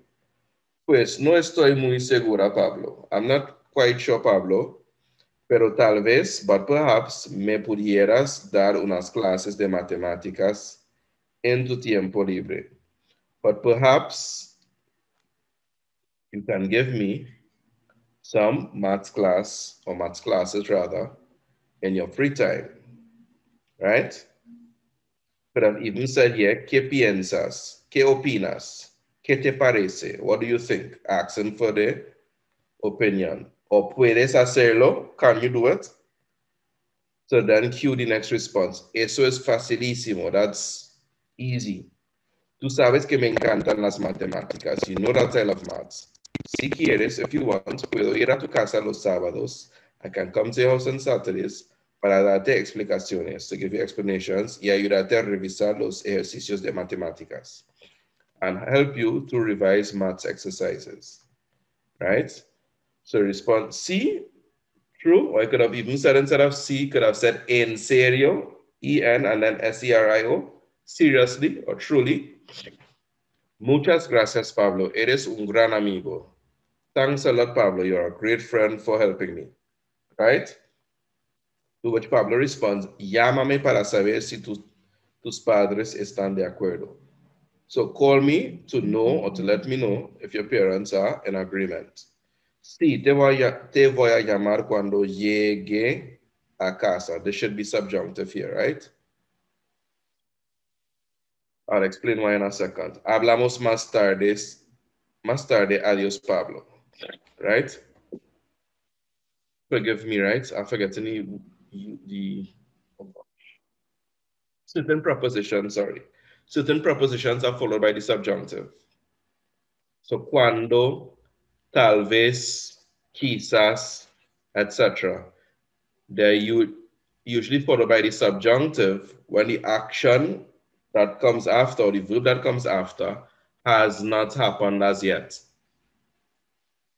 I repeat, certain prepositions, certain words such as cuando, tal vez, quizás, right? Mientras, they are followed by the verb in the subjunctive when it is the action that it is referring to has not happened yet. So in other words, it is possible to happen. So C, yes, I'm going to call you when I arrive at home. Hablemos más tarde. Adiós, Pablo. This should be hablemos. So in both, cuando llegue, when I arrive, and we will speak later, these should be the subjunctive being used. Understood? Because the action has not happened as yet. Right? I would call you when I arrive at home.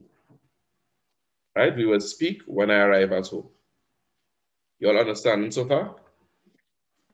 Yes, sir. Is it also because that it's not guaranteed will happen? Say that again. I'm asking, is it also because it's not guaranteed that the act will happen? Yes. The Wi-Fi was breaking up a bit there, but just to repeat your question, is it also because it's not a guarantee that the action will happen? And the answer to that is yes.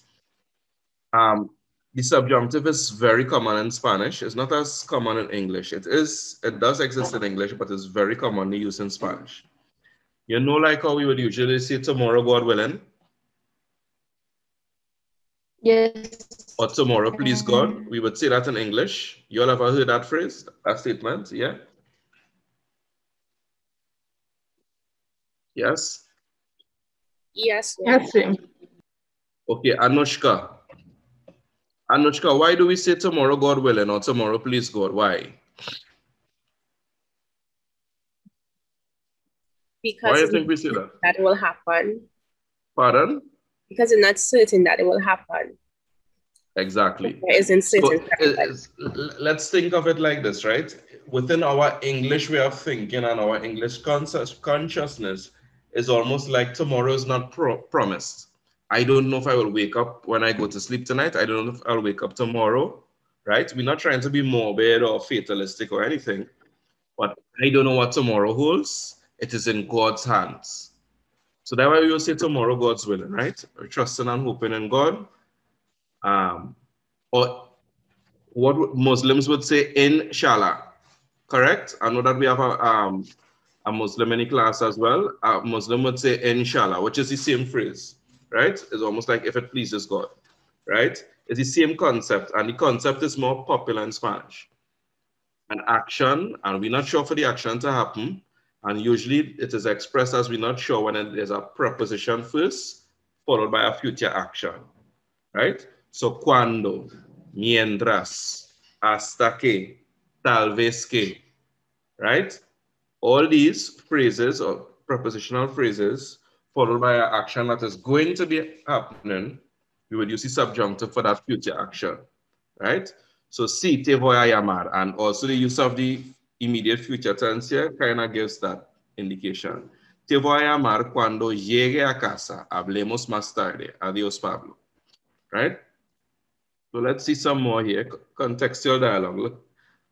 Once again, this is a sample excellent answer based on CSEC's rubric, right? And then the contextual dialogue. In assessing the contextual dialogue, the following aspects were considered: adherence to the rubric, content, correctness of expression, right? Once again, adherence to the rubric, content, correctness of expression.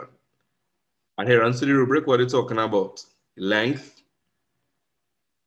between 70 to 110 words here is the acceptable length for marking. Cues, responded to all the cues, all of the 5 given cues with answers which were appropriate and of an adequate length.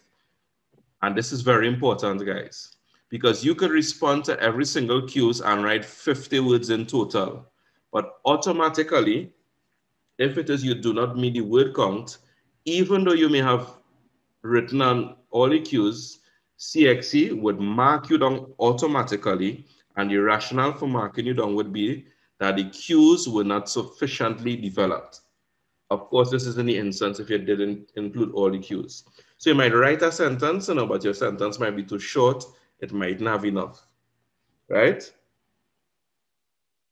So, ¿y qué te dijo el director cuando fuiste a su despacho? You might say, estoy suspendido. That's not enough. I'm suspended. Or, que llame mi mamá. That I call my mother. No, that's a perfect response to this in Spanish, but it's not sufficiently developed. So you will be meeting the cues of what your principal would have said, description of the nature of your problem, that would be included under that. However, the issue is that it would not have been sufficiently developed. So it's not just about meeting the cues, but developing the cues and your responses sufficiently to meet the word length. Right? Attachment of insert. The insert was correctly filled out and properly attached. Okay, that's just this specific thing with the spaces that they're talking about, right? So no stress. Content. The candidates used all the cues, provided appropriate responses throughout. Some responses required reading and understanding the given stimulus, which immediately preceded the response, while others presented the stimulus immediately following the response. This is the same thing I was speaking about, looking at what comes before, what precedes, and what follows, what comes after, right? So the candidate demonstrated mastery in eliciting responses from both forms of stimulus presentation. Once again, it's the same thing that I was highlighting before, and some of you all that are in my class, whether in school at St. Mary's or otherwise in classes, you would have heard me speak about this time and again. And we see in here, not Mr. Weeks, you can just simply do a Google search, CSEC Spanish sample contextual dialogue, and you will find this, right? A simple Google search. As I say, these are not my words, these are not my suggestions that I just presented in a vacuum, right? Responses were well organized and clearly expressed, resulting in a dialogue which moved smoothly and was comprehensible. In addition, the candidate was able to couch the responses in language that flows quite naturally. What I mean by couch the responses in language that flowed naturally?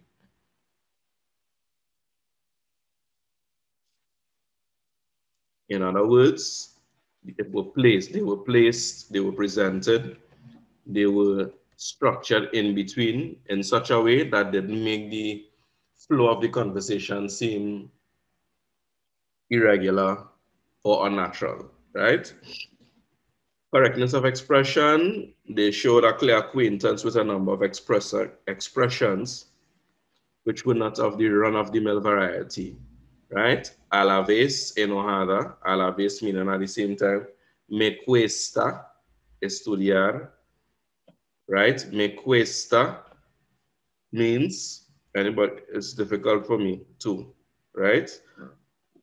Excuse me, or in other words, it costs me. It takes something from me, right? Tal vez me pudieras, amongst others.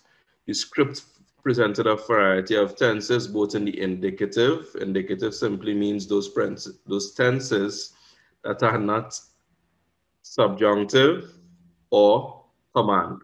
Once again, once we hear indicative, that simply means all those tenses that are not a command or the subjunctive, right? So the script presented a variety of tenses, both in the indicative as well as the subjunctive mood. So both subjunctive and indicative, so not commands. So tenses included the present tense, the preterite, the present continuous, the past perfect, the imperfect subjunctive. Additionally, the candidate showed knowledge of Spanish grammatical structure. For example, the use of the infinitive after poder, yo puedo, yo quiero, plus the infinitive, right? Agreements of all types and the use of object pronouns. Agreements of all types could be subject-verb agreements. It could also be agreement of adjective and noun, right? The level of expansiveness of the vocabulary used was more than adequate for the requirements of the question. Some measures for improvement: the quality of work was reduced by the frequency of incorrect spelling, and that includes the insertion of accents where they were not required, anterior también.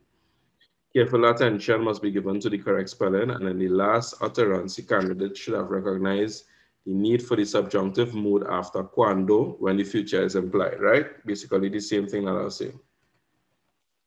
So this is it for this section, the contextual dialogue. Any further questions we have based on this? Not right now. Anything anybody does not understand, they want further clarification on?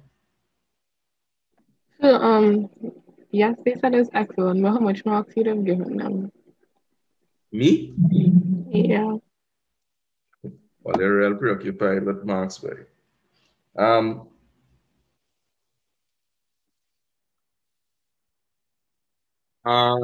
thing like this could be between 18 to 20 marks. A response like this.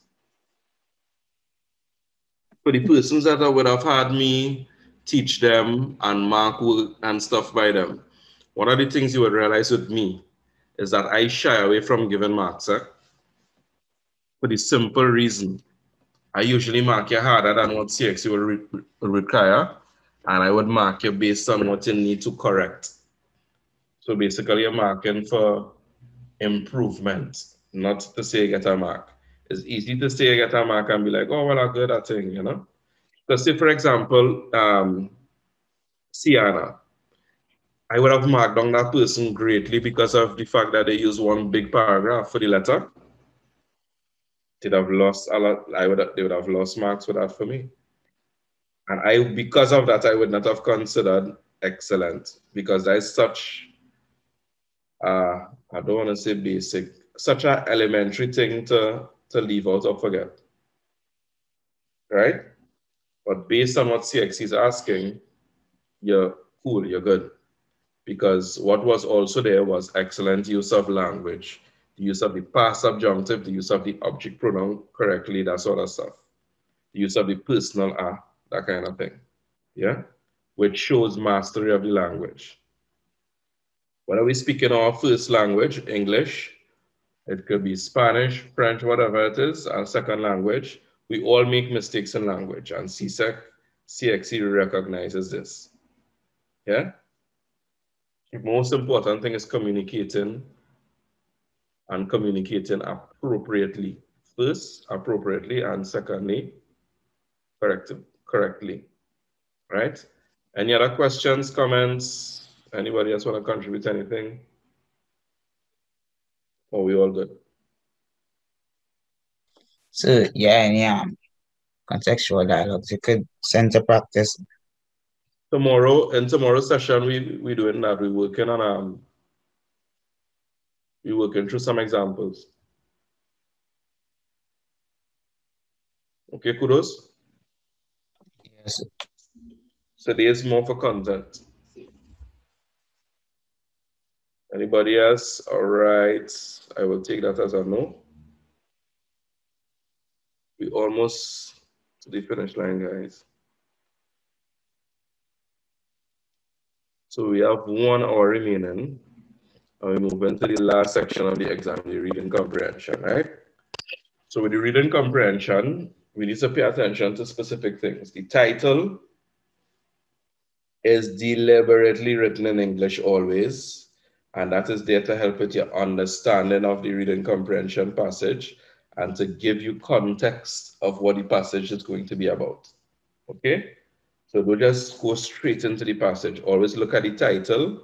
And as I believe it's in English, aided as actor, they may ask her what could have been a title for the passage, or what could have been a different title, or what does the title, what meaning does it give? Pay attention to the title to try and extract meaning from the passage and context, right? Context cues, which we learn in English. You may not know every single word in the passage. I do not know every single word in Spanish after 20 years of studying the language, right? You may not know, most likely we will not know every single word in this Spanish passage. So from the start, don't expect that you're going in there and you meet a word, because let me tell you what has happened with students. You meet a word that becomes so foreign that it affects your whole mood, that you almost kind of become turned off by the exam. So instead of trying to get the whole overall meaning, you move on to the next word and you realize, I don't know this either. Oh, shucks, I go cook. Oh, shucks, I'm in real trouble here. I don't know how I'm going to do this. But if it is we try and understand the passage as a whole, instead of trying to beat down ourselves, right, I don't know this word, I don't know this word, I don't know that word. There may be a word that came before, a word that come after that we may know, and we may not even know the word in it. It may be one of those cognates or friends, similar to a word in English, right? Let us use that as well to try and understand meaning in the passage. So use your context cues, right? Pay attention to the mark scheme as well, right? The mark scheme is not an indication of how much you had to write. So they tell you 4 marks. So you say, I had to write real plenty here. No.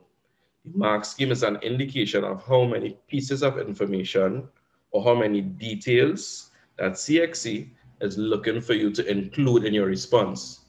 So you may get, it may be 4 marks, but it might be 4 adjectives, 4 single individual words. And why am I saying this to you? You're running out of time. If you write those 4 adjectives that you're looking for, let's say the 4 pieces of information is 4 adjectives to describe a day or an event or a person, you will get your marks. So it's not so much about 4 marks, oh gosh, or X amount, 1 mark. I write a very little bit, or 4 marks, I need to write plenty. No, it's about the specific pieces of information or details. And a bonus tip or point, the last question in the reading passage is what we call an evaluative or appreciative question. It's usually this, right? And what does that mean? That simply means that it's not specifically asking you for a specific piece of information that you need to get from the passage and translate into English, because remember, we are writing in English. It doesn't mean that. Instead, what it means is that it's testing you to evaluate your overall understanding. It's testing to get your overall appreciation of the passage after having read it, right? And what took place in the passage. So, why do you think they would have named it this, right? They're trying to get your appreciation of the passage. Why do you think the passage was entitled this way? Your overall appreciation. That specifically, that information would not have been in the passage. We are naming it this because of that, no, right? But always remember with that last question, it's always asking for something like that, right?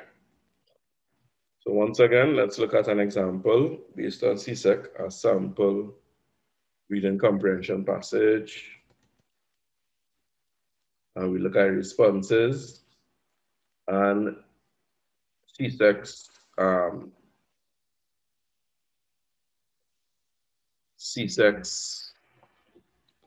recommendations based on what the candidates would have written, right? So Marissa's wig. So automatically from the title, it has something to do with somebody's name, Marissa's wig, her hair, maybe something good, a wig that she bought, maybe it's a wig that she lost, maybe it's a wig that she wanted to have, or maybe she had to wear a wig for a specific reason, something to do with Marissa's wig. We know that from the get-go, right? So, Marisa era una mujer simpática, alegre y tenía un cuerpo que todo el mundo admiraba. Un día ella fue a la playa con un compañero de trabajo, que le gustaba mucho.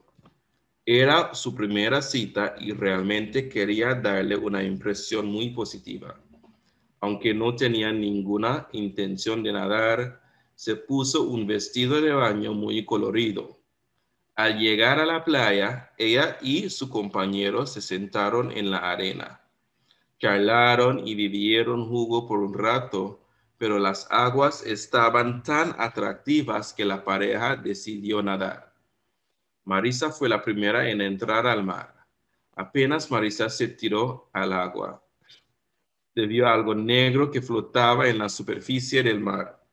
El compañero, muy sorprendido, le gritó: Marisa, mira ahí, tu cabello está flotando. La pobre Marisa, muy avergonzada, salió corriendo del mar. ¡Qué vergüenza!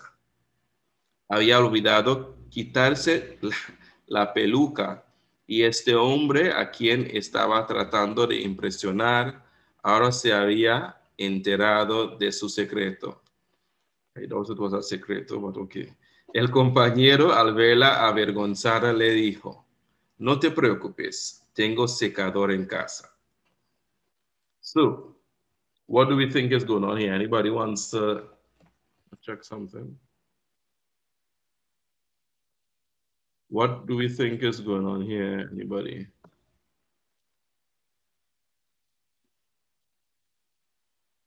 Anyone? Before we go into it, She was based trying on to what we impress know. somebody and they went to the beach and we follow. Oh, she went to the beach photo. I think it was a guy that I don't know if it was a date, but yeah. She Say that marking again? somebody. So, how we She marking somebody. Yes, if it was Sienna was speaking yesterday, we just saw. She was on a date. And where was this date? At the beach. On the beach, right? Anything else anything else, other information we glean from this? What hints did it give you that they were on the beach? What are some of the words that hint at the fact that they were at the beach? Fui a la Yeah, playa. yeah. Okay, fue a la playa. What else? Nadar. Nadar, excellent. What about la arena? What does la arena mean? The arena or something else? Is that like a court? You're breaking up a bit, Tiana, but la arena means sand. So this is an example of a false friend. So as much as you're looking out for the vocabulary, you need to pay attention or be careful too of words that may be false friends. So la arena looks like the word arena in English, but it actually means sand, right? So upon arriving to the beach, she and her companion or friend, they sat in the sand, right? So we also see entrar al mar, enter the sea. Se tiró al agua. Tirarse al agua means to jump in the water. Tirar means to throw. T-I-R-A-R. Tirar means to throw. But when a verb is reflexive, it means what? The action is done.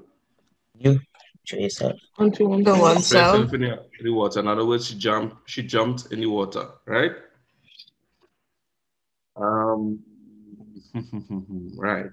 So let me give you a quick rough translation, all right? Marissa's way, Marissa was a very nice and cheerful or pleasant woman, and she had a body that everyone admired.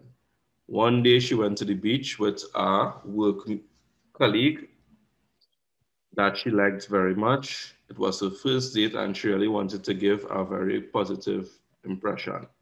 So impresión, just like the English word impression, right?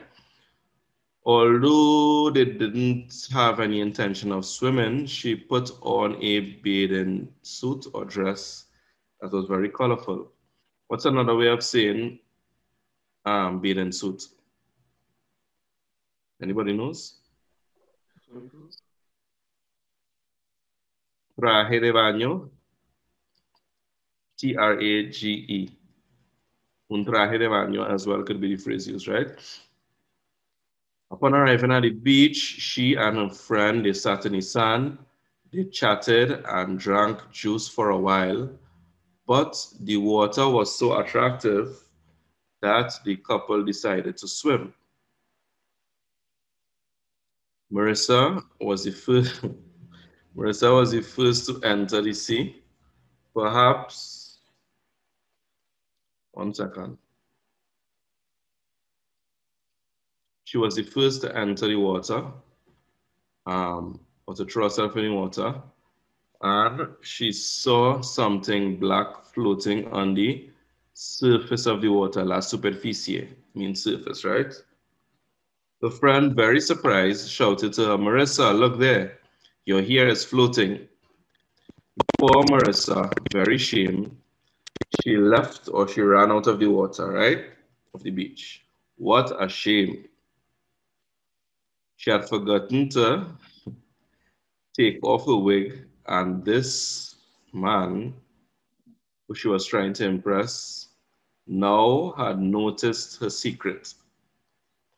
Well, he had become aware of her secret. The friend, on seeing her shame, said to her, don't worry, I have a dryer at home, right? Or a hair dryer. Nice. This is a very embarrassing thing to go through, I imagine. Is that correct, ladies? Focus on yourself. Yeah, very well. All you're too young to have. Yeah, I feel like the fellas here might be too young to have extension. What let's call it, a male unit. Like for people like me who here started the 10 in the center and who get ball and stuff. Yeah. I think. But I imagine it's a very embarrassing thing to go through, right? So let's look at the questions. This is something that I forgot to mention in the points as well, but it's extremely important. Before you even go about answering, as a matter of fact, how I would approach doing this is before I even read the passage, I will read the questions. Why would I do this? The questions helps you to streamline what specific pieces of information you need to seek out from the passage. Because seeing that is highly possible.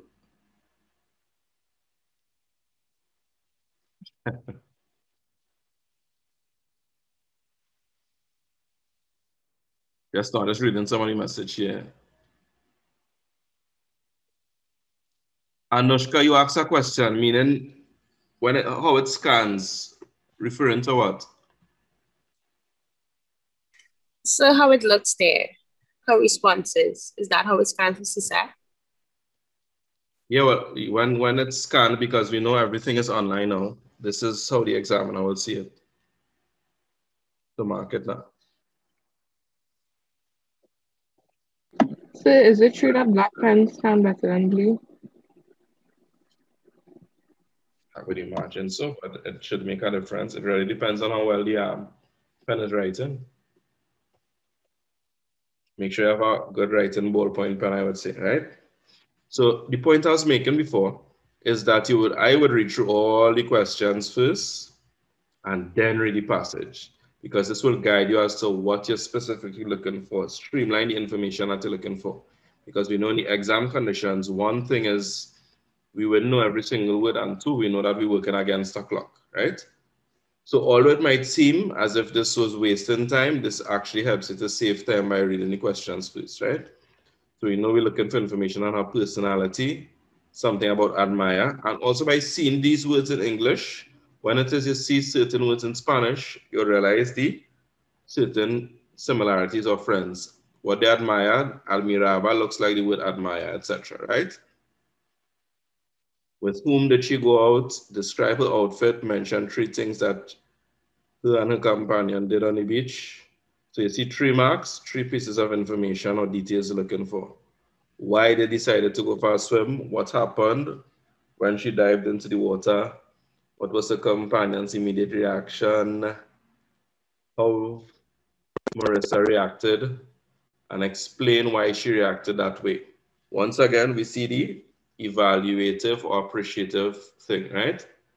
They didn't explicitly say in the passage, she reacted this way because XYZ, right? They didn't use those words. They may have used a word that hinted at how she reacted, But for 3 marks, right? If they wanted to know what word was used to describe a reaction, then they would say 1 mark.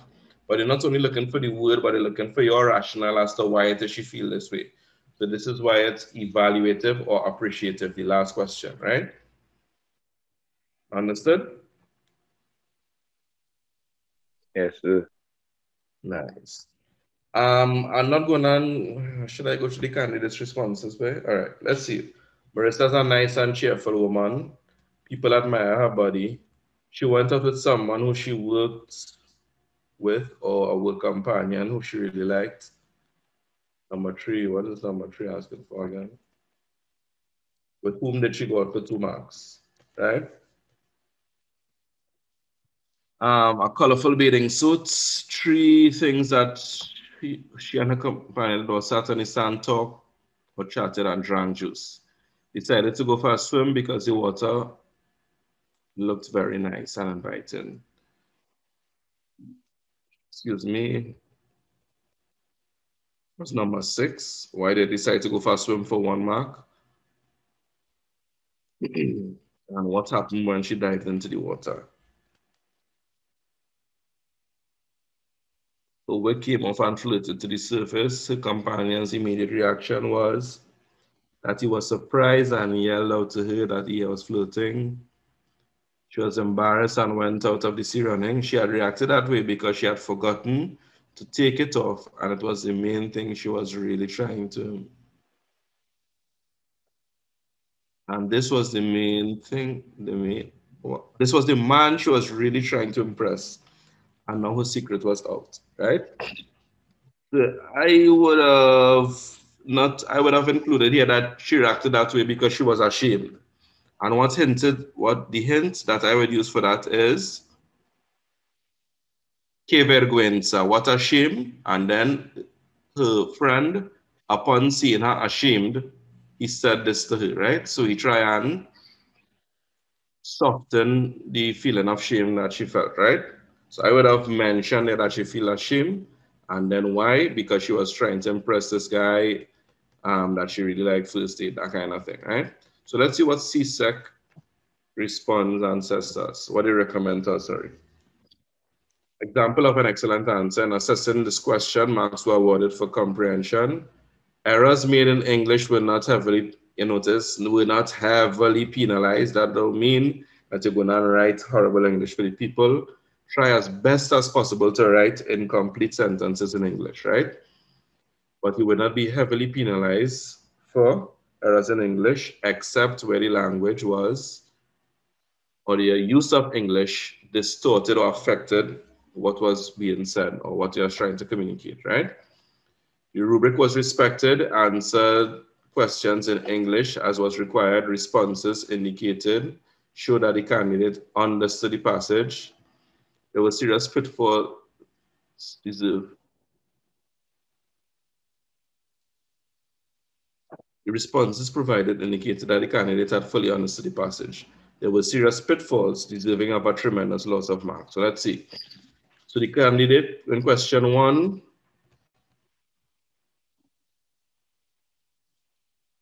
describe her personality. The candidate selected 2 appropriate adjectives from the passage, as we see from the passage, to describe her personality. Sufficient information provided, full marks awarded. Question 2, which is, what did people admire about her for 1 mark? And she said, the body. An appropriate response was given based on the info, so marks would have been awarded. Question 3, the candidate extracted the details necessary to provide a fully appropriate response. Let's again see what was asked and what was responded. With whom did she go out for 2 marks? The response was, she went out with someone she worked with, a workmate, and that she really liked. For 2 marks, somebody she worked with or a workmate, and the fact that she liked the person or really liked the person, right? Question 4, 2 distinct pieces of information were required. Mention of the outfit, a bathing suit, and a description of the outfit, colorful, right? This candidate supplied both elements and the marks were awarded accordingly. Already, I remember that one of the bottom heads are answered, right? Question 5. Candidate clearly demonstrated knowledge of the vocabulary that was expected to be recognized in order to respond correctly, and the candidate noted 3 points which answer the question. The question was, mention 3 things that she and her companion did. The appropriate vocabulary: charlar, to chat, beber, sentarse, right? And she said they would have done that: chatted, drank juice, and sat in the sand. Did she say sand? Yes, and sat on the sand. Question number 6. The candidate interpreted the information correctly and provided an acceptable response. 6 asks, why did they decide to go for a swim? And we remember the answer being that the water was inviting and nice. Question 7, what happened when Marissa dived into the water for 2 marks? Spoke about the wig coming off and floating to the surface. Those 2 things. Let's see what CSEC says. All the elements required were outlined. Follow the thread of the story by mentioning her wig, and this was inferred correctly. The person would have made mention of those 2 things as well. The wig coming off, 1, floating to the surface, 2. 2 pieces of information or details. Number 8 asks us, what was her companion's immediate reaction for 2 marks? He was surprised, and he advised her that it was floating. What did the candidate say? He was surprised, and he yelled or told her that it was floating by yelling. 2 specific elements were adequate to respond fully. Once again, 2 specific elements. Not 2 words, not 2 adjectives, but as I said, either details or information, pieces of information, right? It could be an adjective in some cases. In other cases, it may be 1 phrase by another phrase, 2 phrases, right? Which gives specific information, right? All the information was given. Number 9, they responded appropriately, providing all details. Number 9 asks us, how did Marissa react to her companion's comment? And number 10 is why she reacted that way. She was embarrassed and went out of the sea running.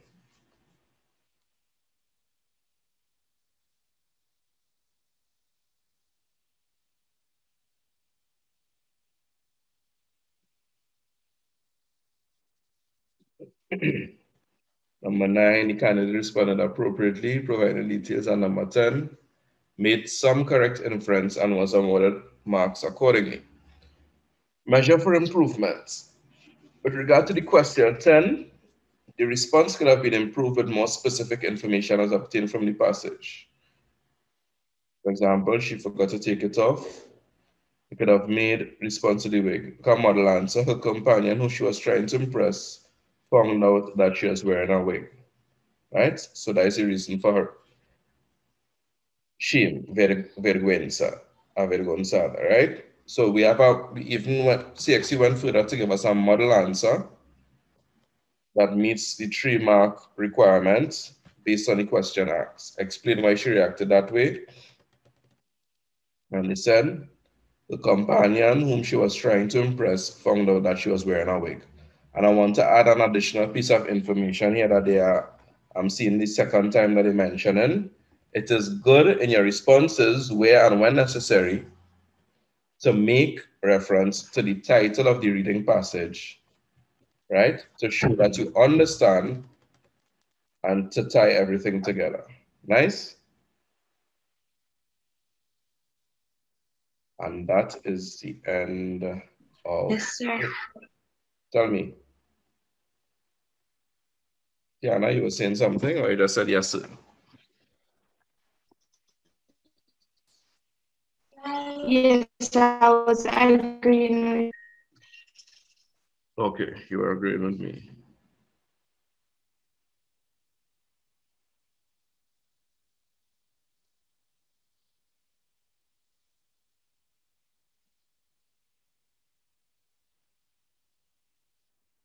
Anybody else any questions?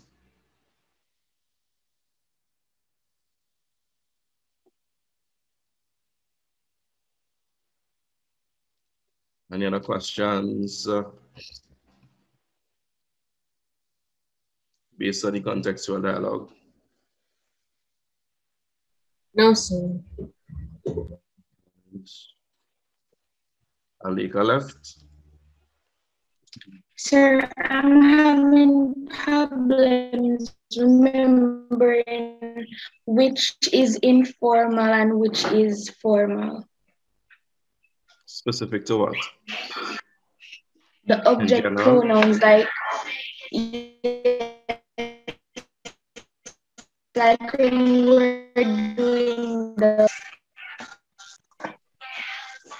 No, you're breaking up a lot, Tiana, but I think I understand what you asked, right? Just generally expressing formality in Spanish. Just message in the chat if that is what you mean, yeah? Correct?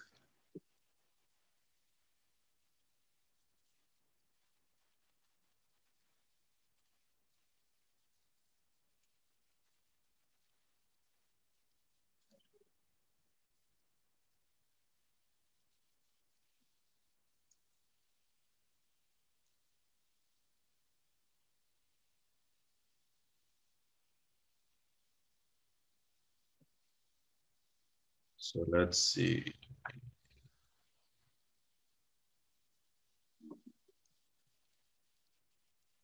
So I'm just making up a quick note on the spot here, and I hope this helps. So subject pronouns, we know that usted means you, formal, right?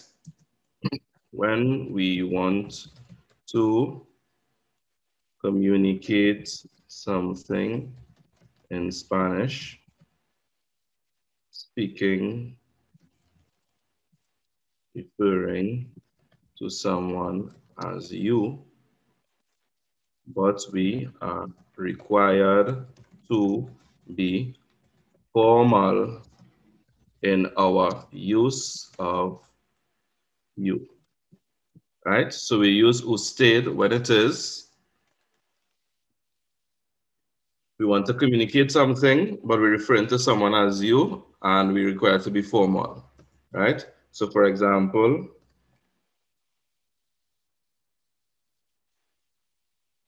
a stranger asks for directions to the nearest ATM.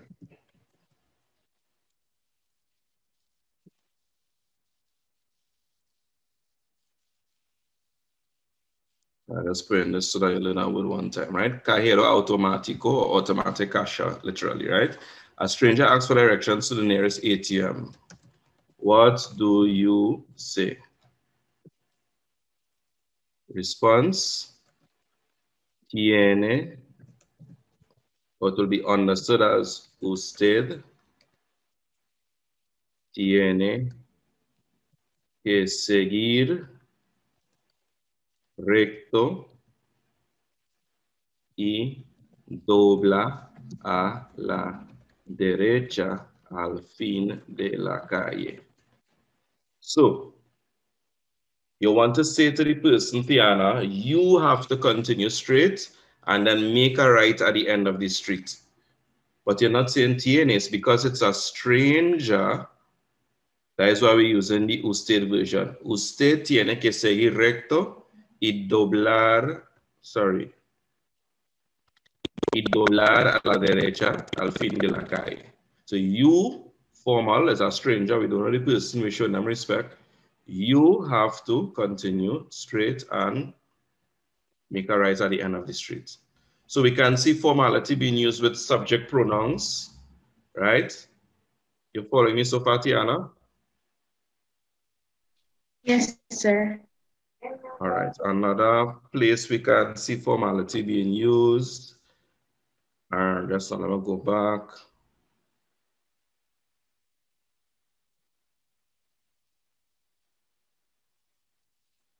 Ustedes means you all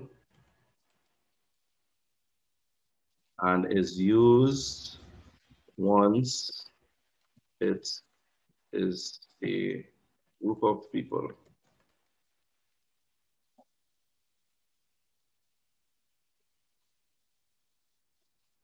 It does not matter if we are trying to be formal or not. Once we mean you all. Right? Once you want to say you all, you use the ustedes, right? Following me? Yes, sir. Another place we can, okay, I don't see a message. Another place we can see formality being used is with the use of demonstrative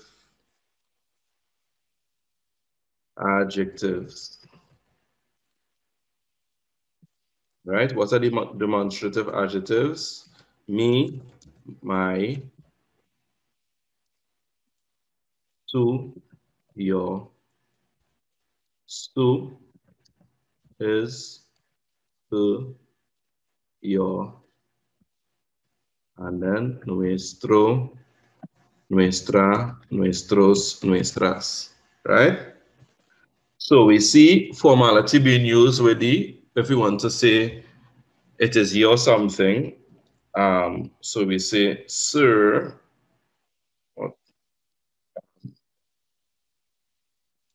sir, is this your eraser? As in the whiteboard eraser, right?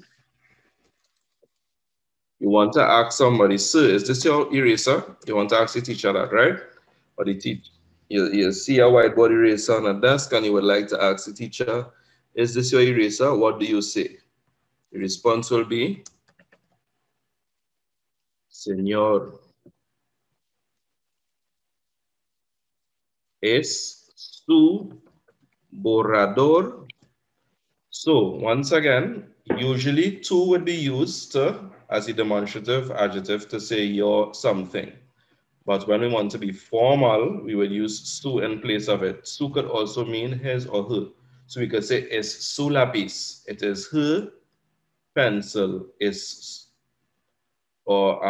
is his pencil, right? But su is also used when we want to say your, meaning the formal version of your, right? So, sir, is this your eraser, señor? Es su borrador, right? Is this your eraser? Demonstrative adjectives can also be, formality can also be seen as expressed with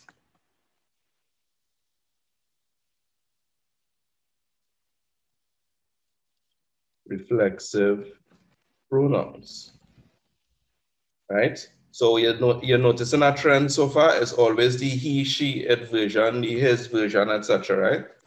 So our reflexive pronouns are what? Me, te, se, nos, se.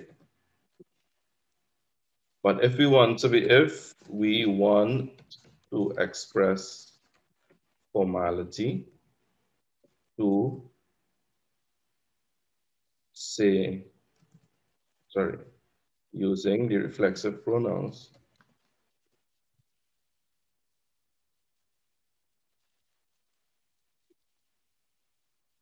we use the equivalent pronoun that goes with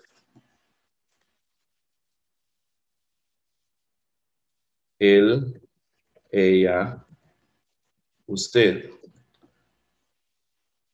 i.e., se. So what do I mean? Let's get an example once again.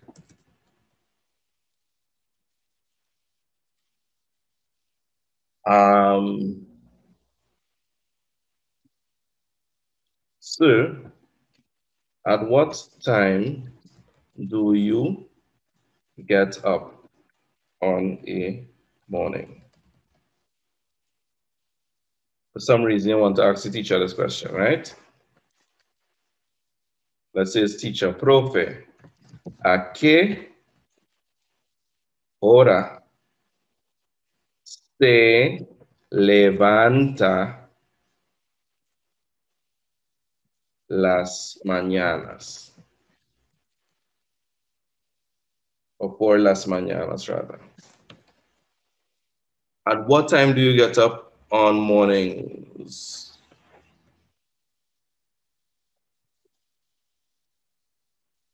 ¿A qué hora se levanta? Once again, Thiana, we're using the form of the verb that would usually go with the él, ella, usted version. And in this case, the reflexive pronoun se that accompanies it. Nice? So we see, let me just recap so that I can think, as I say, I'm making up this on the spot. We see the formality expressed with subject pronouns.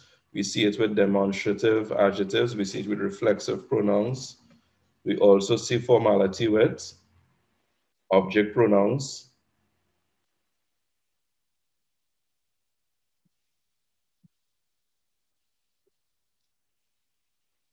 Use. And if it is I'm losing you at any point or anything, please, I beg, interrupt me so I can slow down, right? And explain or clear up any doubt you may have. Tiana, can you hear me? Yes, sir. So this time I want you to give me the example, right?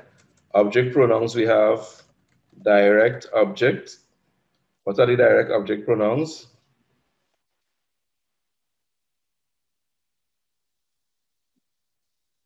A few people don't want to give because they know we're being recorded. We have me, te, lo, la, nos, los, las.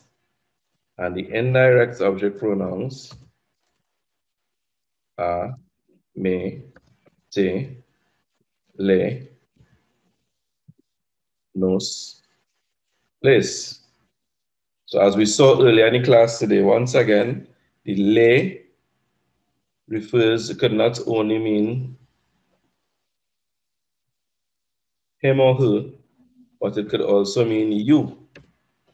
The les could not only mean they, referring to a group of females, they, referring to a group of males, but it could also mean you all, right?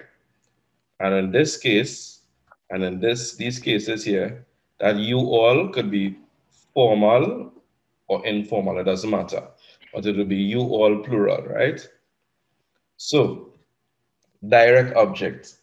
We have the sentence,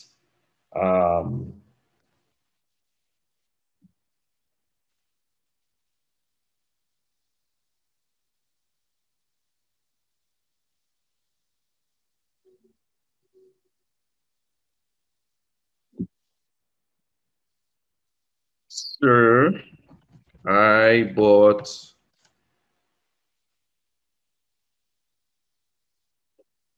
you a gift. What does that become in Spanish?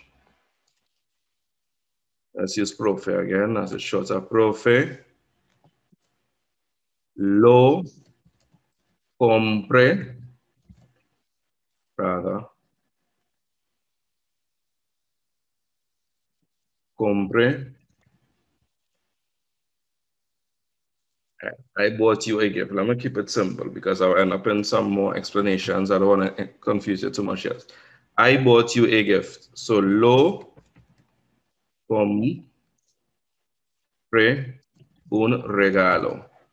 In this case here, regalo is the indirect object. So how do we tell direct and indirect object apart?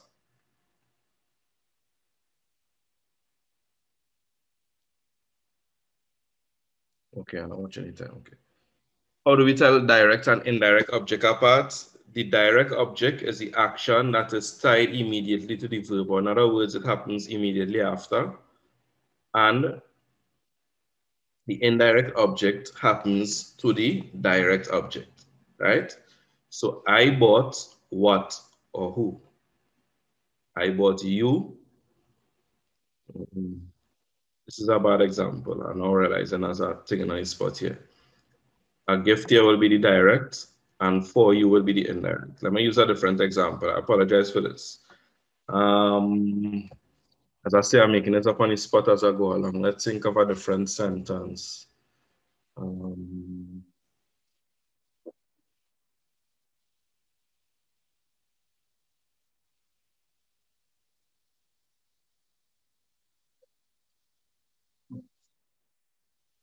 Okay, somebody says, hola, Tiana. Te conozco desde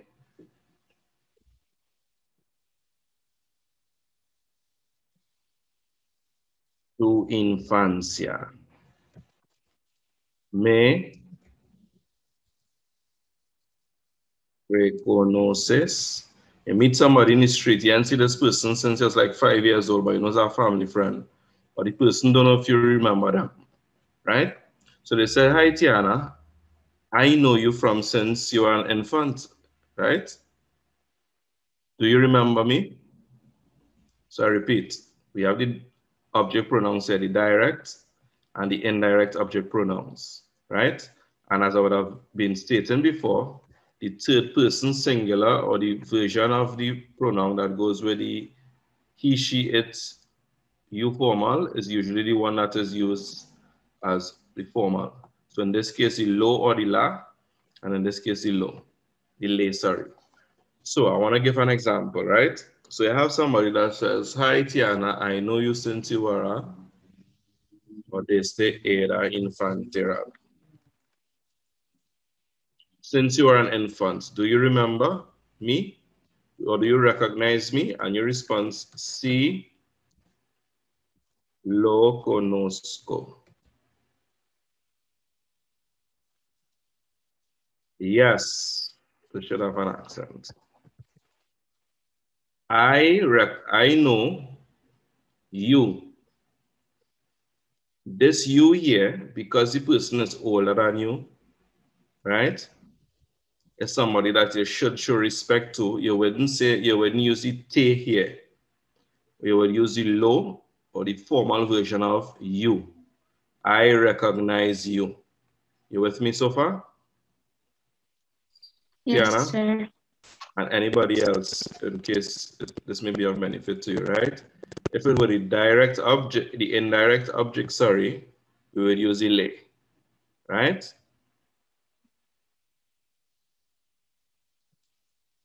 So we have object pronouns, reflexive verbs, and reflexive pronouns. We have subject pronouns. We have demonstrative pronouns. So these are the different ways and times we may use the formality in Spanish, right? Outside of that, with regard to the verbs, outside of that, we know the titles, calling somebody senor,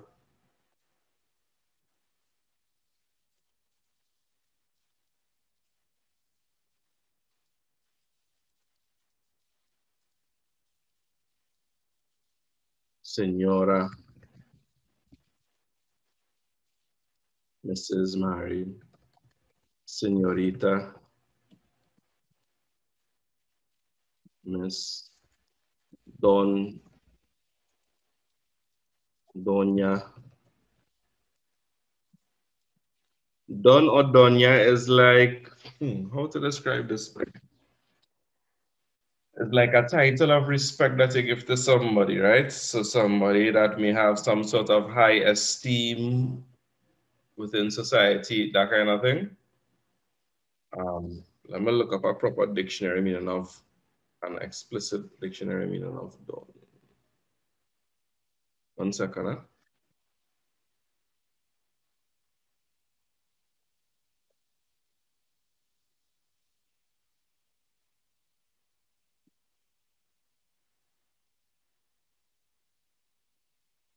Mr. in other words, is I really Mr. or Mrs., but is used more.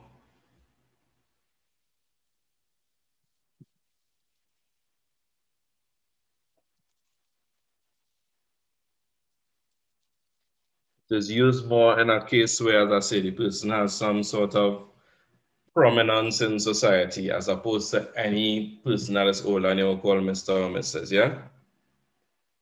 If you're talking to a priest, pastor, if it's a pastor, padre, for the Roman Catholics, father, whatever. By the way, un cura is a priest. If it's feminine, una cura, it means a cure, right? So when we're speaking about formality, is in those instances we need to remember it's being used. When we're addressing persons with specific titles, right? It will be used, if we use any object pronouns, we would use the lo or the la, and we would use the le when referring to the person as you, right? We will use certain reflexive pronoun using the say version of the verb when referring to them as you. A qué hora se levanta? What time do you get up? But because it's a teacher, somebody older than you, somebody in authority, you show them respect and use the formal version of you. Demonstrative pronouns, not pronouns, sorry, adjectives. You want to say my, this, your, that, right? But when you want to say your, meaning your formal, señor es su borrador, is this your eraser? Is this your eraser? We use the su, that is the formal version. Subject pronouns, right? Usted. Nice. Any other questions by anybody else? Okay, I now see the message here, Tiana. What is the general location of pronouns? For direct, it comes before the verb. The general location of all pronouns in Spanish are before the conjugated verb. I repeat, you see this all the time. The general location for all pronouns in Spanish are before the conjugated verb. Doesn't matter if it's conjugated in the present tense, the preterite, the imperfect, doesn't matter the tense. Before the verb when it is conjugated. If the verb is not conjugated, it is in the infinitive, it is in the command form, it is in the infinitive command, and the third one, it is in the present participle form, it is attached to the verb at the end of the verb. So for instance, mi madre me compró un regalo. My mother bought me a gift. Me compró. She bought me. Comprar there is conjugated in the preterite tense. Mi madre me compró un regalo.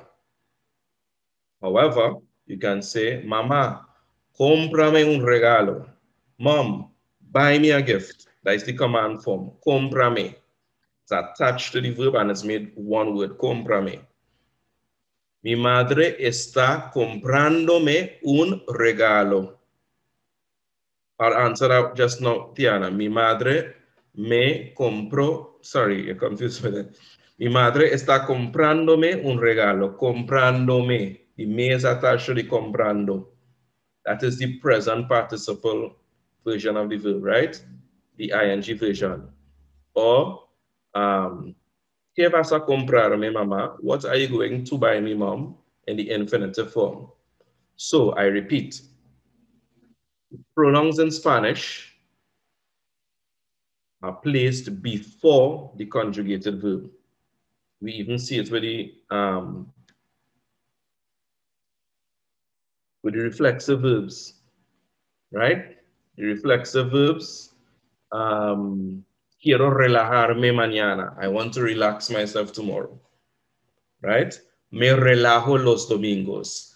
I relax myself on Sundays. Me relajo, conjugated verb, before the conjugated verb, the me, right? But quiero, I want to relajarme. Relajar, infinitive, the me is added to the word at the end. Why not me compre? Me compre is not, compre means I bought, but you want to say my mother bought or she bought me. So the she bought is two different things there. Right, okay, I see you understand. So that's why not me compre. Me compre would mean I bought myself, reflexive. The action is done. We have the same subject. But mi mama me compro, my mom bought me. She bought me. I see, if we conjugated in the preterite, she bought, and the object, me. I am the recipient of the action, the thing being bought. Right? Any other questions by anybody else? Javon, Kershal, Anushka, Abdul Kudos, Megan, Siana, Nai. Not right now, sir. All right, guys. No. So here's what we're gonna do. Tomorrow you can bring further questions further as we come to a close. Further questions. If it is you may have attempted an essay in the past and you want to share it on the World Wide Web, you could bring it and I'll correct it for you tomorrow. If not, you might just have a question or a query on a specific question for whichever aspect. You may say, so how you will answer this? What's an appropriate response for this situation? What's an appropriate response for this question in the comprehension passage, etc.? How much marks you would give for that? Those sort of stuff we're doing tomorrow.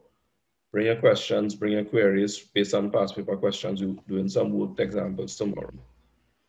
Nice. Yes, sir. Yes, Right, sir. guys. I hope we will be posting this later tonight as well. So look out for the YouTube link. It will be posted to our YouTube page. And we will be in contact hasta mañana. Ojalá que nos veamos mañana. I hope we see each other tomorrow. Yeah, man, bring it. Okay, a lot of contextual dialogues, no problem. I will send it to you all in the group chat immediately after.